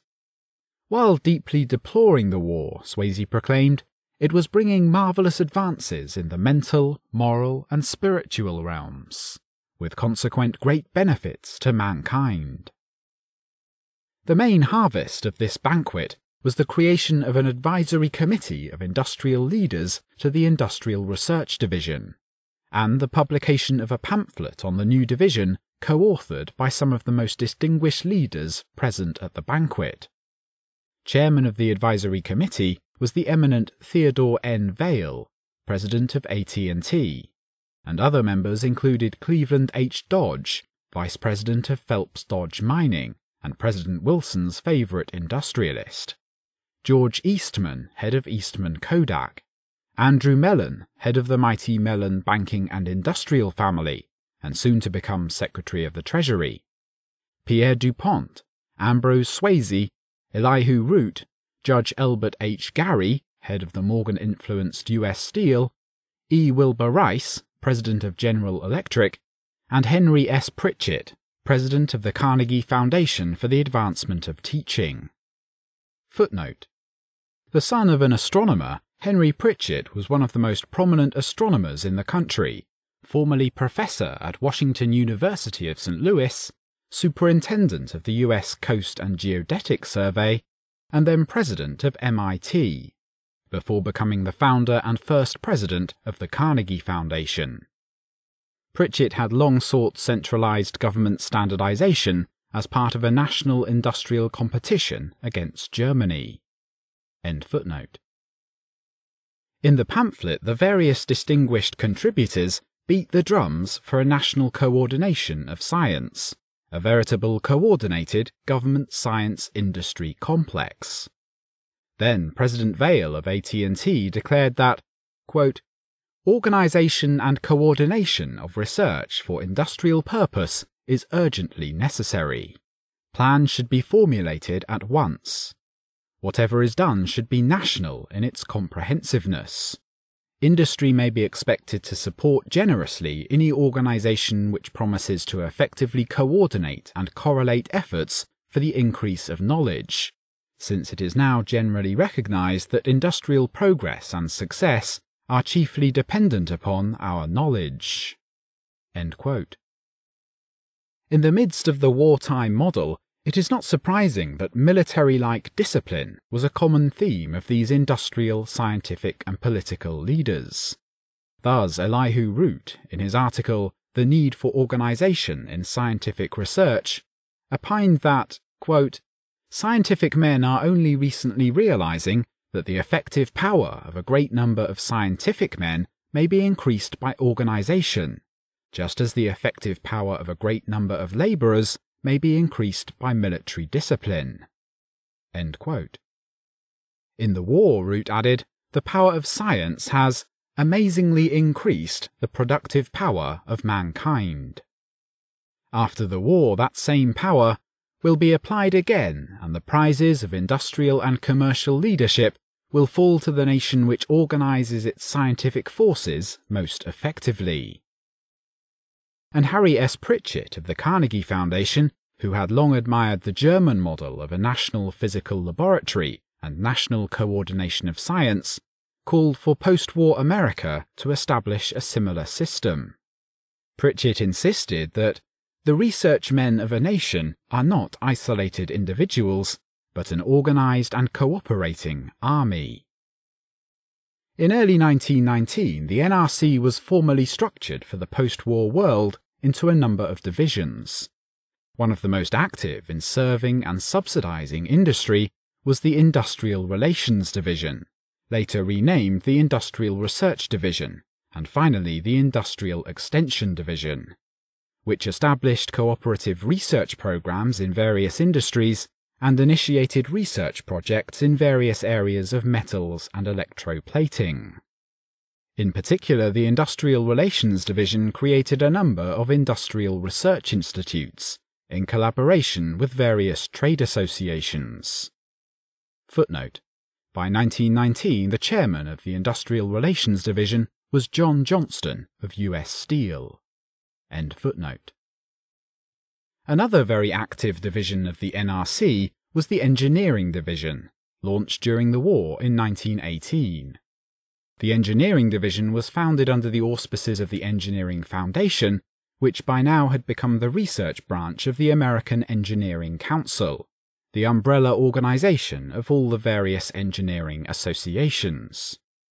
Engineering Foundation head Ambrose Swayze also became a member of the new Engineering Division of the NRC.